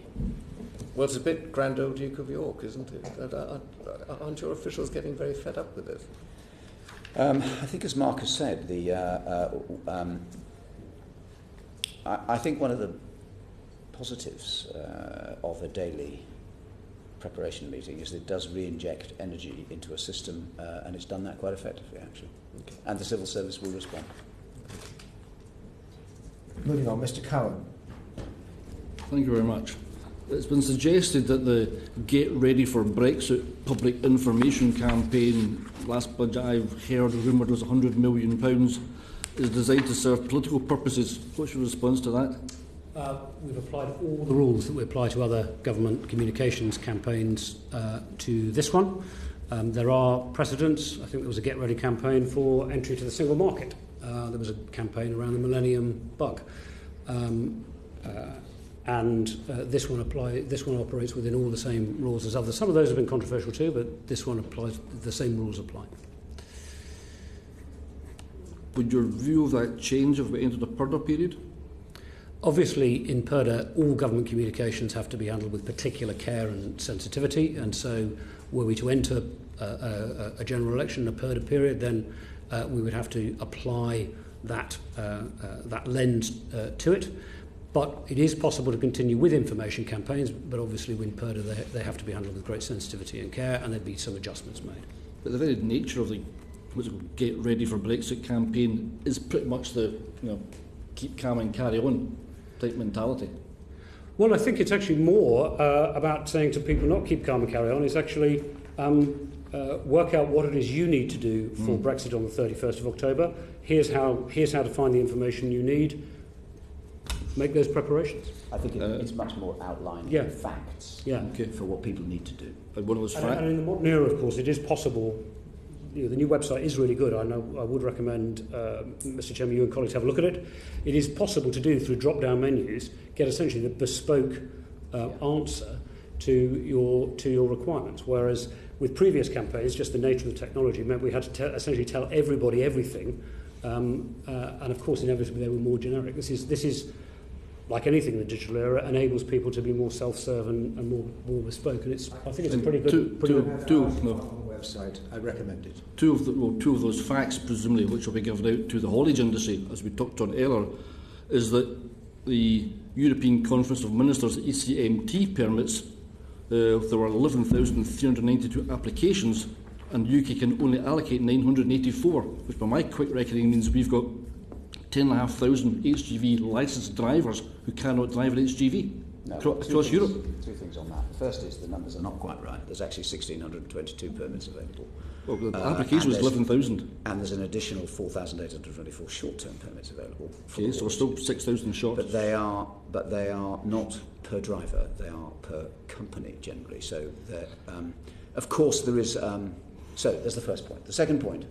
The European Union has said up until December this year that actually UK drivers, or indeed drivers driving in Europe, are able to continue as they are today. So there is a period beyond October at least where I think that all of that can continue.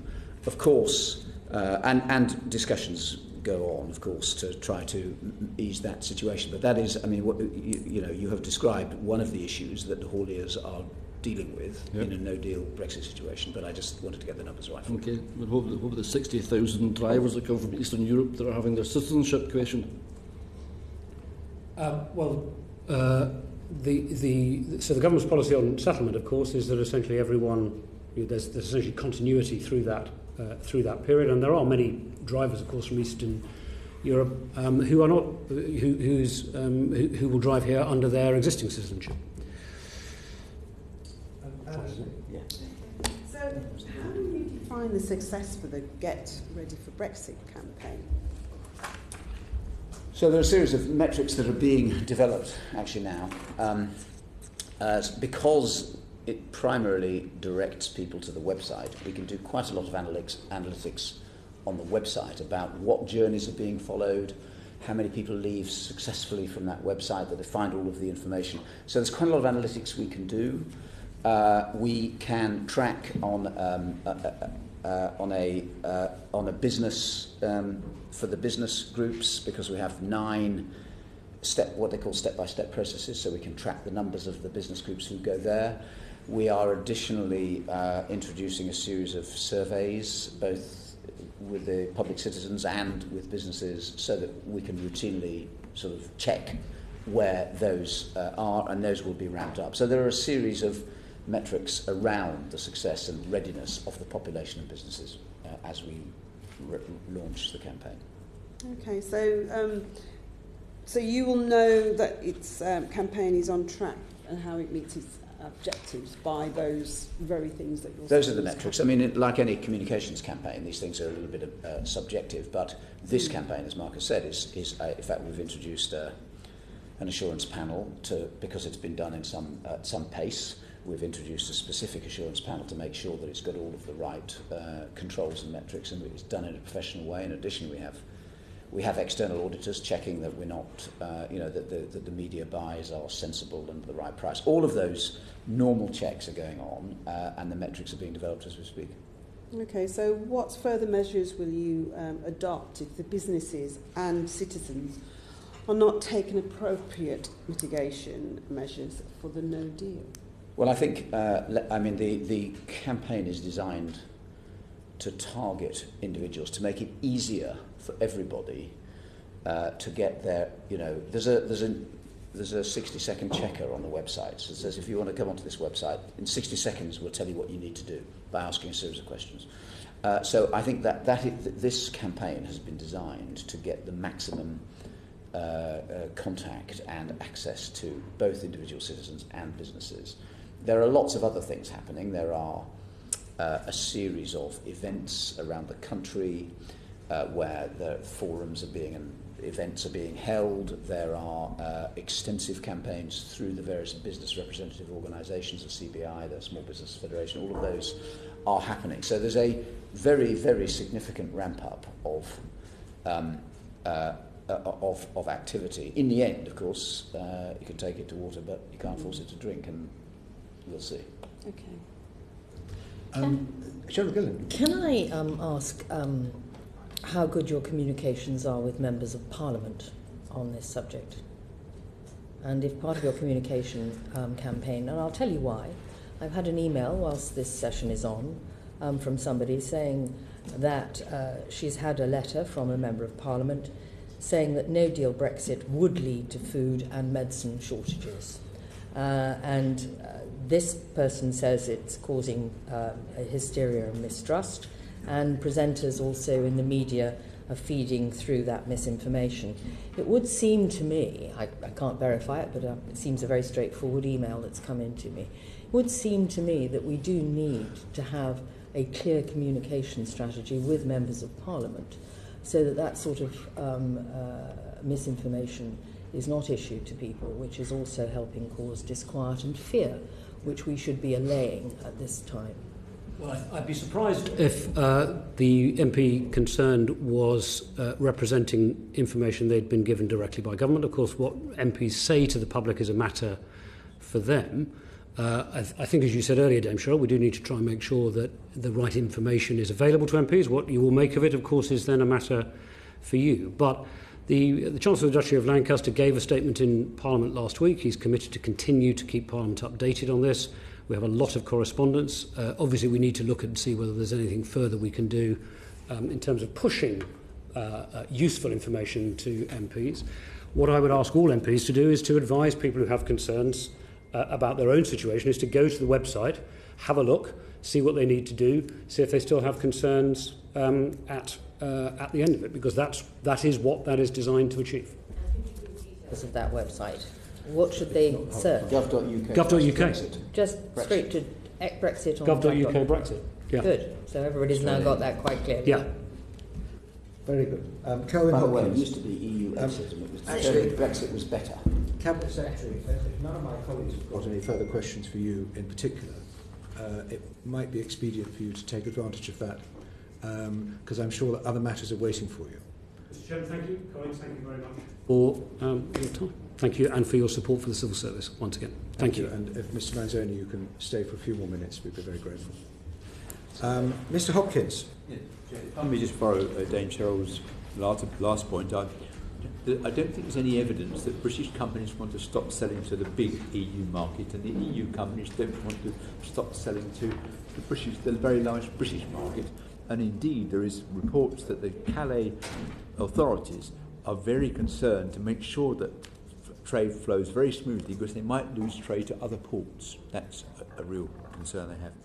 Anyway, large numbers of staff have transferred between departments, and there have been changes of permanent secretary at key Brexit departments. How is the civil service coping with this level of churn? high. The level of churn inside the civil service is just under 10%. So the movement in the civil service generally is just under 10%. If that is compared with the outside market, which is closer to between 16 and 17%. So we actually, in a general sense, if I look at the total civil service, we're actually pretty good on churn. If I go to the senior levels, the total movement, by the way, the movement between the inside of the civil service and the outside of the civil service is still well below the private sector. When you include the movement intra-civil service, then you're getting to 18 or 19% at the senior civil service level in the civil service. And that begins to be of some concern because that is a little bit too high. We're doing various things, none of which is a quick fix, but we're doing various things. In the short term, we have various retention allowances for particularly pivotal roles.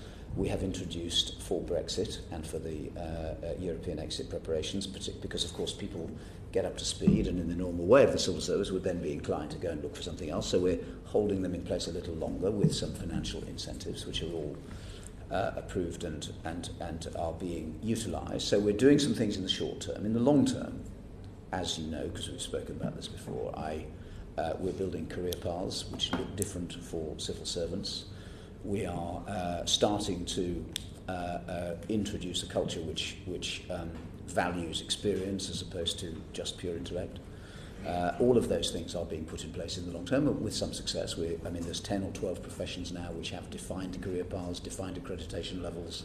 We're putting remuneration patterns in for some of those professions. All of that is happening in the long term. Now, at the permanent secretary level, actually, if you examine what's happened in the last 12 months, I think there have been 6 appointments and 5 permanent secretaries leaving.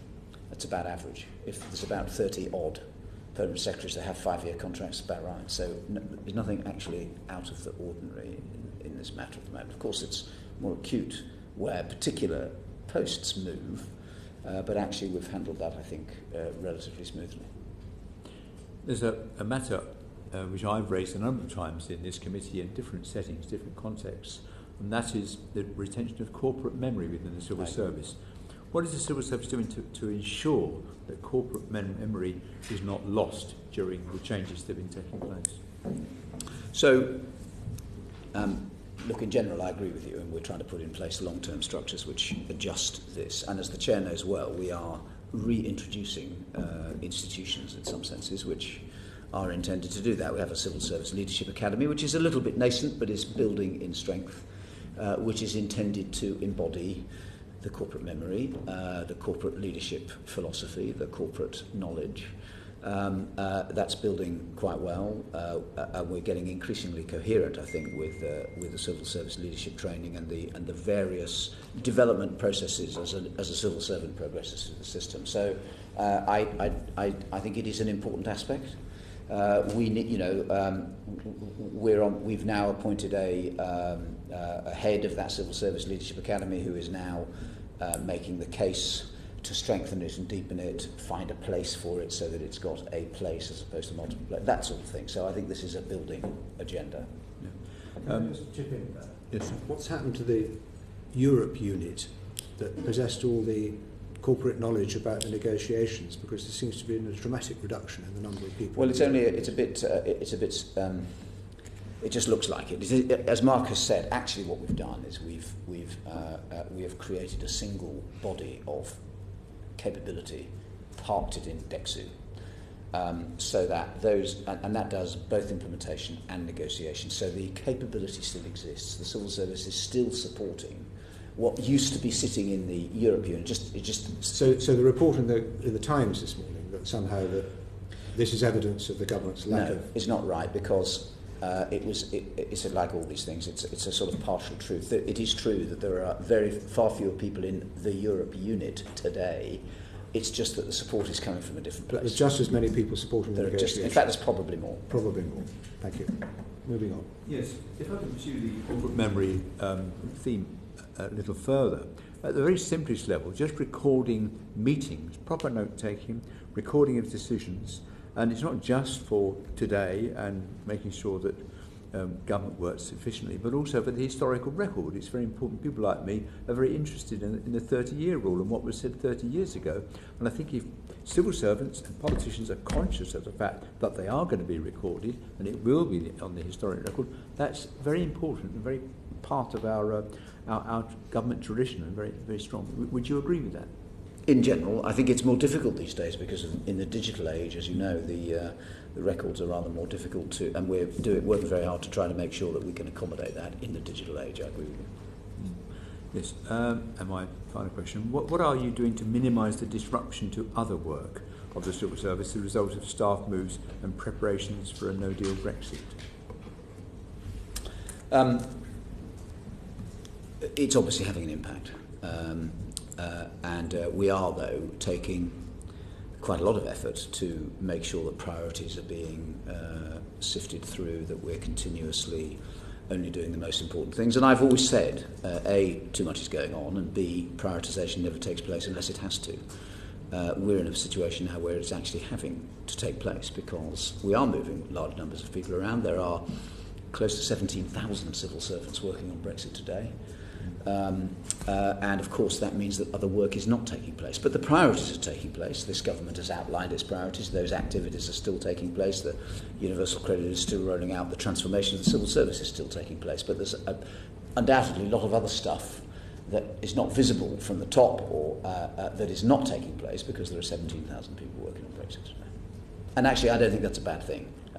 More prioritisation I would thoroughly support. Is it possible that after Brexit the numbers involved will steadily decline because most of the work will have been done by then? Is that? I think well, we are beginning now to think about some of that. It's early stages, but I do think there's no question that there will be a bulge while we're dealing with the issue du jour. But then I think we've got to get clear about what happens beyond. Thank you.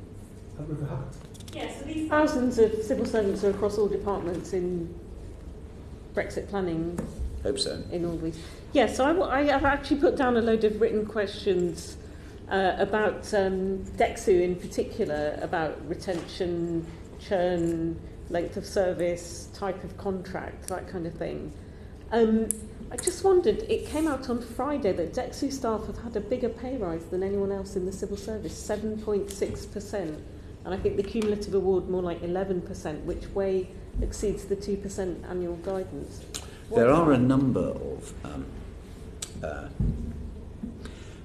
of departments who have distinct pay arrangements. DEXU is one of them. DWP is another. There are FCO is another. There are several departments actually, because in the last period there has been an arrangement where, provided you can make a case that the funding is still only 2%, is actually 1% from the Treasury. The funding available is 1%. Provided you can make a case through productivity or other means that, and DWP did it because they were out of step with HMRC for their large workforce. So provided you make a case through productivity that you can afford a higher pay deal, those have been approved by the Treasury. They need a business case, they need to be approved, they need all of that stuff. That has been what has happened over the course of a period of time. So there are a number of those in existence, and DEXU was just the most recent. Right. Is there any particular Brexit-related reason why that? Well, I mean, I think the cases are made on their own merits. DWP, as I've said, was because it was out of step at an operational level with HMRC. For DEXU, it will be that this is a high-stress, high-pressure environment, and they're attempting to reduce the churn and the turnover. And of course, people need to be rewarded for working long hours, weekends, and all of that. And I think that's probably. I haven't actually studied the DEXU business case, but I was aware that it was happening. And the 600 staff, is that kind of about average for a department? In DEXU? Yeah. No, I mean the departments vary wildly. DEXU's a small department. I mean, there's tens of thousands in HMRC and DWP. Do you know how much the government spent on consultancy services and temporary sort of agency type staff to help with Brexit preparations across? Well, as you know, I'm sure you know, this is a slightly complex question. I do know how much we in the Cabinet have put in place a particular framework for consultants and assistants on Brexit.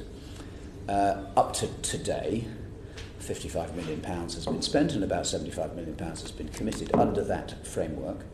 There are other measures of how much consulting has been used, and the NAO recently issued a report and said 1.5 billion in 17-18 has been used in consultants. And what that threw up is a complexity in how we record consultants. Actually, the NAO number included professional services, and it was on Bravo, and it was on 220 government and associated bodies. So what we're actually doing to resolve all this is to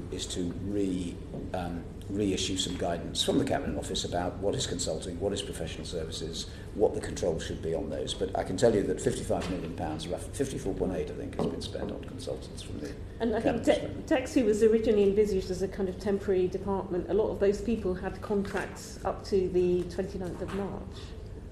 Which will have been extended. I don't know that they had contracts. I think they might have been loan. I mean, actually, I'm not. Yeah, they came from. They might have been loan. Yeah, of course they came. Yeah. Most of them came from other departments. As a temporary thing, get this through. There's no discussion that DEXU is going to be permanent. We haven't changed the point of view. I was going to. Yeah. So you don't have a lifespan envisaged for that department. You tell me. Okay, this will never end. The NAO in 2019, in June of this year. Did find a mismatch between Cabinet Office analysis of what the bill is and the individual departments. Have you been able to reconcile? Well, we have reconciled it. As I've just mentioned, the NAO report dealt with what they call professional services, of course, of which consulting is some, and they took it off the Bravo system, which is the big government-wide accounting system. And they counted, and it was at 1.5 billion. What it threw up was that there was a lack of clarity of definition between consulting and professional services. So some of the professional services, for instance, were some of the MOD suppliers. So we are getting underneath it. It's taking a little time, but the Cabinet Office, I think, in the course of next month, due to issue some new guidance which will clarify this and get a better grip across government on professional services and consultants, so we'll have a better idea. Is that a higher spend in DEXU than other departments for these unelected bureaucrats, which the whole thing was meant to get rid of? I'm sorry, I haven't understood that question. DEXU had more of these consultants, agency staff, hourly paid, daily paid, different rates. I'm not aware that they uniquely have. I mean, the numbers that I've just quoted are across government as a whole. There have been about 1,000 people deployed and about just under 160 engagements, and they're all across government. They're not uniquely indexed. Okay. I mean, I might have an answer back because I did put all these down, but I just don't know if we have the plug pulled today, if I'll ever see those. And just lastly, how confident are you that you have the... Oh, sorry, was that your... I was agreeing with you. The right data centrally to understand and improve efficiency of government consultancy spending. As I say, the purpose of Brexit was to get rid of unelected bureaucrats. One of them. I'm confident that we are getting better. And as I've said, we're going to reissue some guidance which will get underneath this definition of professional services and consulting. And it was thrown up by the NAO report, to be fair. There was a mismatch, and we just need to get better. And the guidance will be coming out in the next few weeks. Thank you very much. And finally, a non-Brexit question, Mr. Jones. Yes, I'm sure that you saw the report in the Times last month about action fraud, which I think by any standards was extremely disturbing. Action fraud is, of course, the telephone line that deals with reports of fraud, and I believe handled about 500,000 cases last year.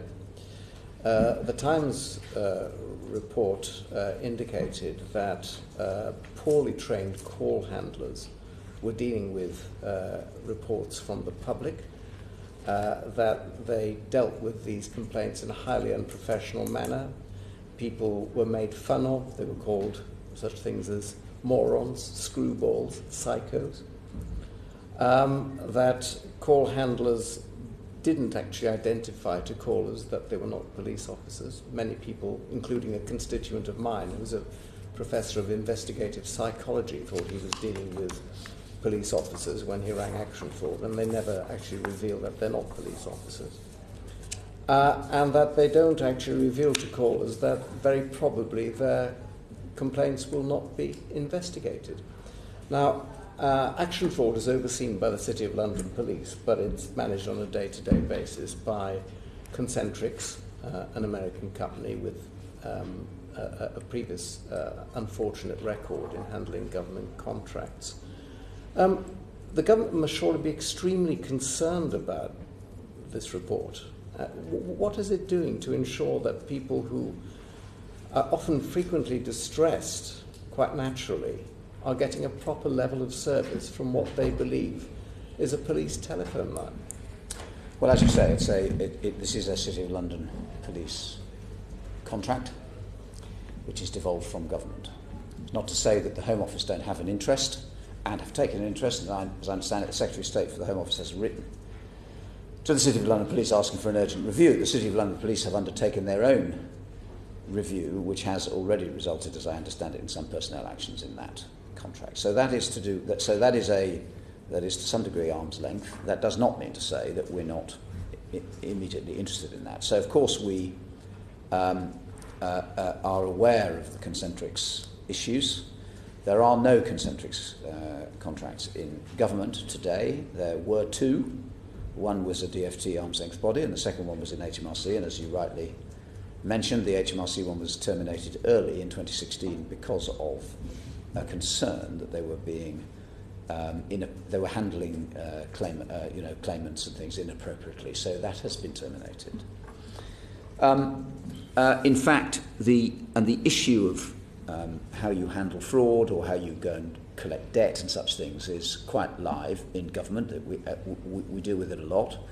We have a panel which is to do with fairness and equity as to how we handle those things when we in anything that we control, and we do control these things through various ways. HMRC does its own activity in this regard now. We also have other entities in government, and they're all under the auspices of the sort of fairness and a panel which oversees this and makes sure that we do this in a proper way. The issue, of course, is that it is a very disturbing report. We can't look at every supplier to every part of the public sector. We do, though, and increasingly do, look at the big suppliers to government to make sure that they're behaving properly and well. We have in central government a list of about 30 of those, and in the MOD an increasing list, and this is a programme that is building across government so that we can increasingly get at, for the big suppliers, to make sure that such misbehaviour, if you like, or bad contracting doesn't happen. We are rolling out now something called the outsourcing playbook, which is a result of failures in the past, has been taken about 12 or 14 months to develop in concert with industry, with the big suppliers of government. It's a collaborative piece of work. There's 10 or 11 policy areas where between government and industry we're now progressing work to increase the transparency, to increase the visibility, to increase the felt accountability and responsibility, and the better management of all of these contracts. All of that is taking place. There was a single incident on Concentrics with the City of London Police, as I say, and it's been jumped on.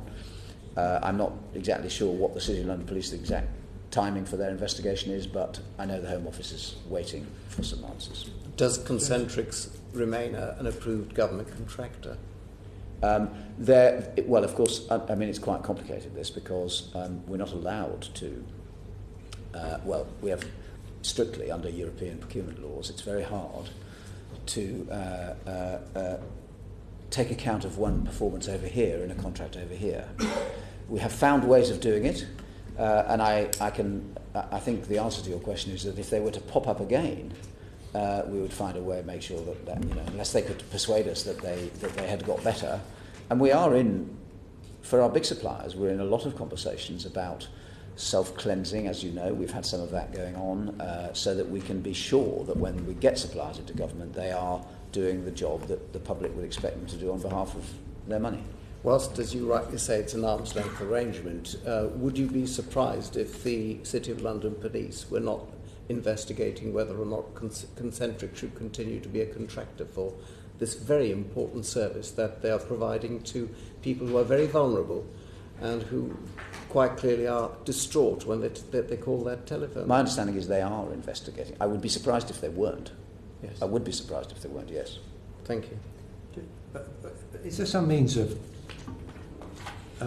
enabling meaningful due diligence when a public authority is considering letting a contract to a private contractor? I mean, surely there's a central source of information in the Cabinet Office about a great many contractors. Is that not available to other public authorities?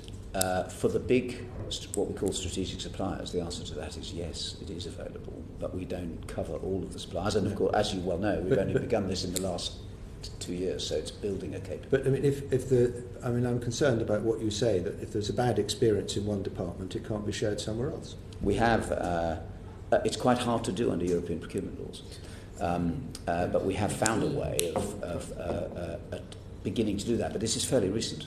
I mean, we've been unable to do it under the law. But how do you do it?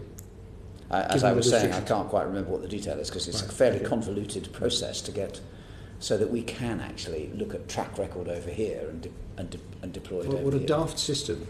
Presumably it's designed to stop blacklisting, illegal blacklisting. But are we in danger of over-interpreting the rules, or is it a rule? No, I think we've tested it. We've been testing it for quite a long time, and we've finally come up with this process. It is part of the law, unfortunately. Well, I shan't make the obvious point.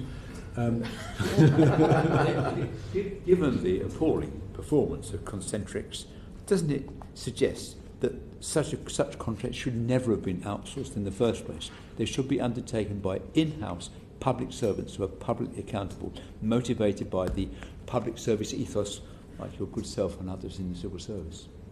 I'm a big favour of a mixed economy. Whether one particular service or not should be outsourced or not, of course, depends on a lot of things, including, by the way, the quality of the management of that service, the oversight of any contract. So I think, I'm not going to make a comment about whether this particular service should be outsourced or not. HMRC have certainly taken a decision to bring it back in-house. I'll give you some clue. And I think, but that doesn't mean to say that there aren't lots of things that should be outsourced. So the answer to your question, I think, is it depends on the circumstance. But I don't disagree. I think yours might be the last question. Concentrix is in my constituency, and I'm concerned. You talked about was it outsourcing playbook, is that what you called it? Yes. I would be interested to know if in this book or this guidelines which are being produced, there's something to check on the management within the company, because I fully agree with what Mr. Jones said about the way that people using this helpline are being treated appallingly. There's something within a company where people are actually on helplines are behaving in that way in the first place. And I would want to know if there's been pressure put upon the people who are handling the helplines to maintain their jobs in an area of high deprivation and high unemployment. What will that be in the guidelines?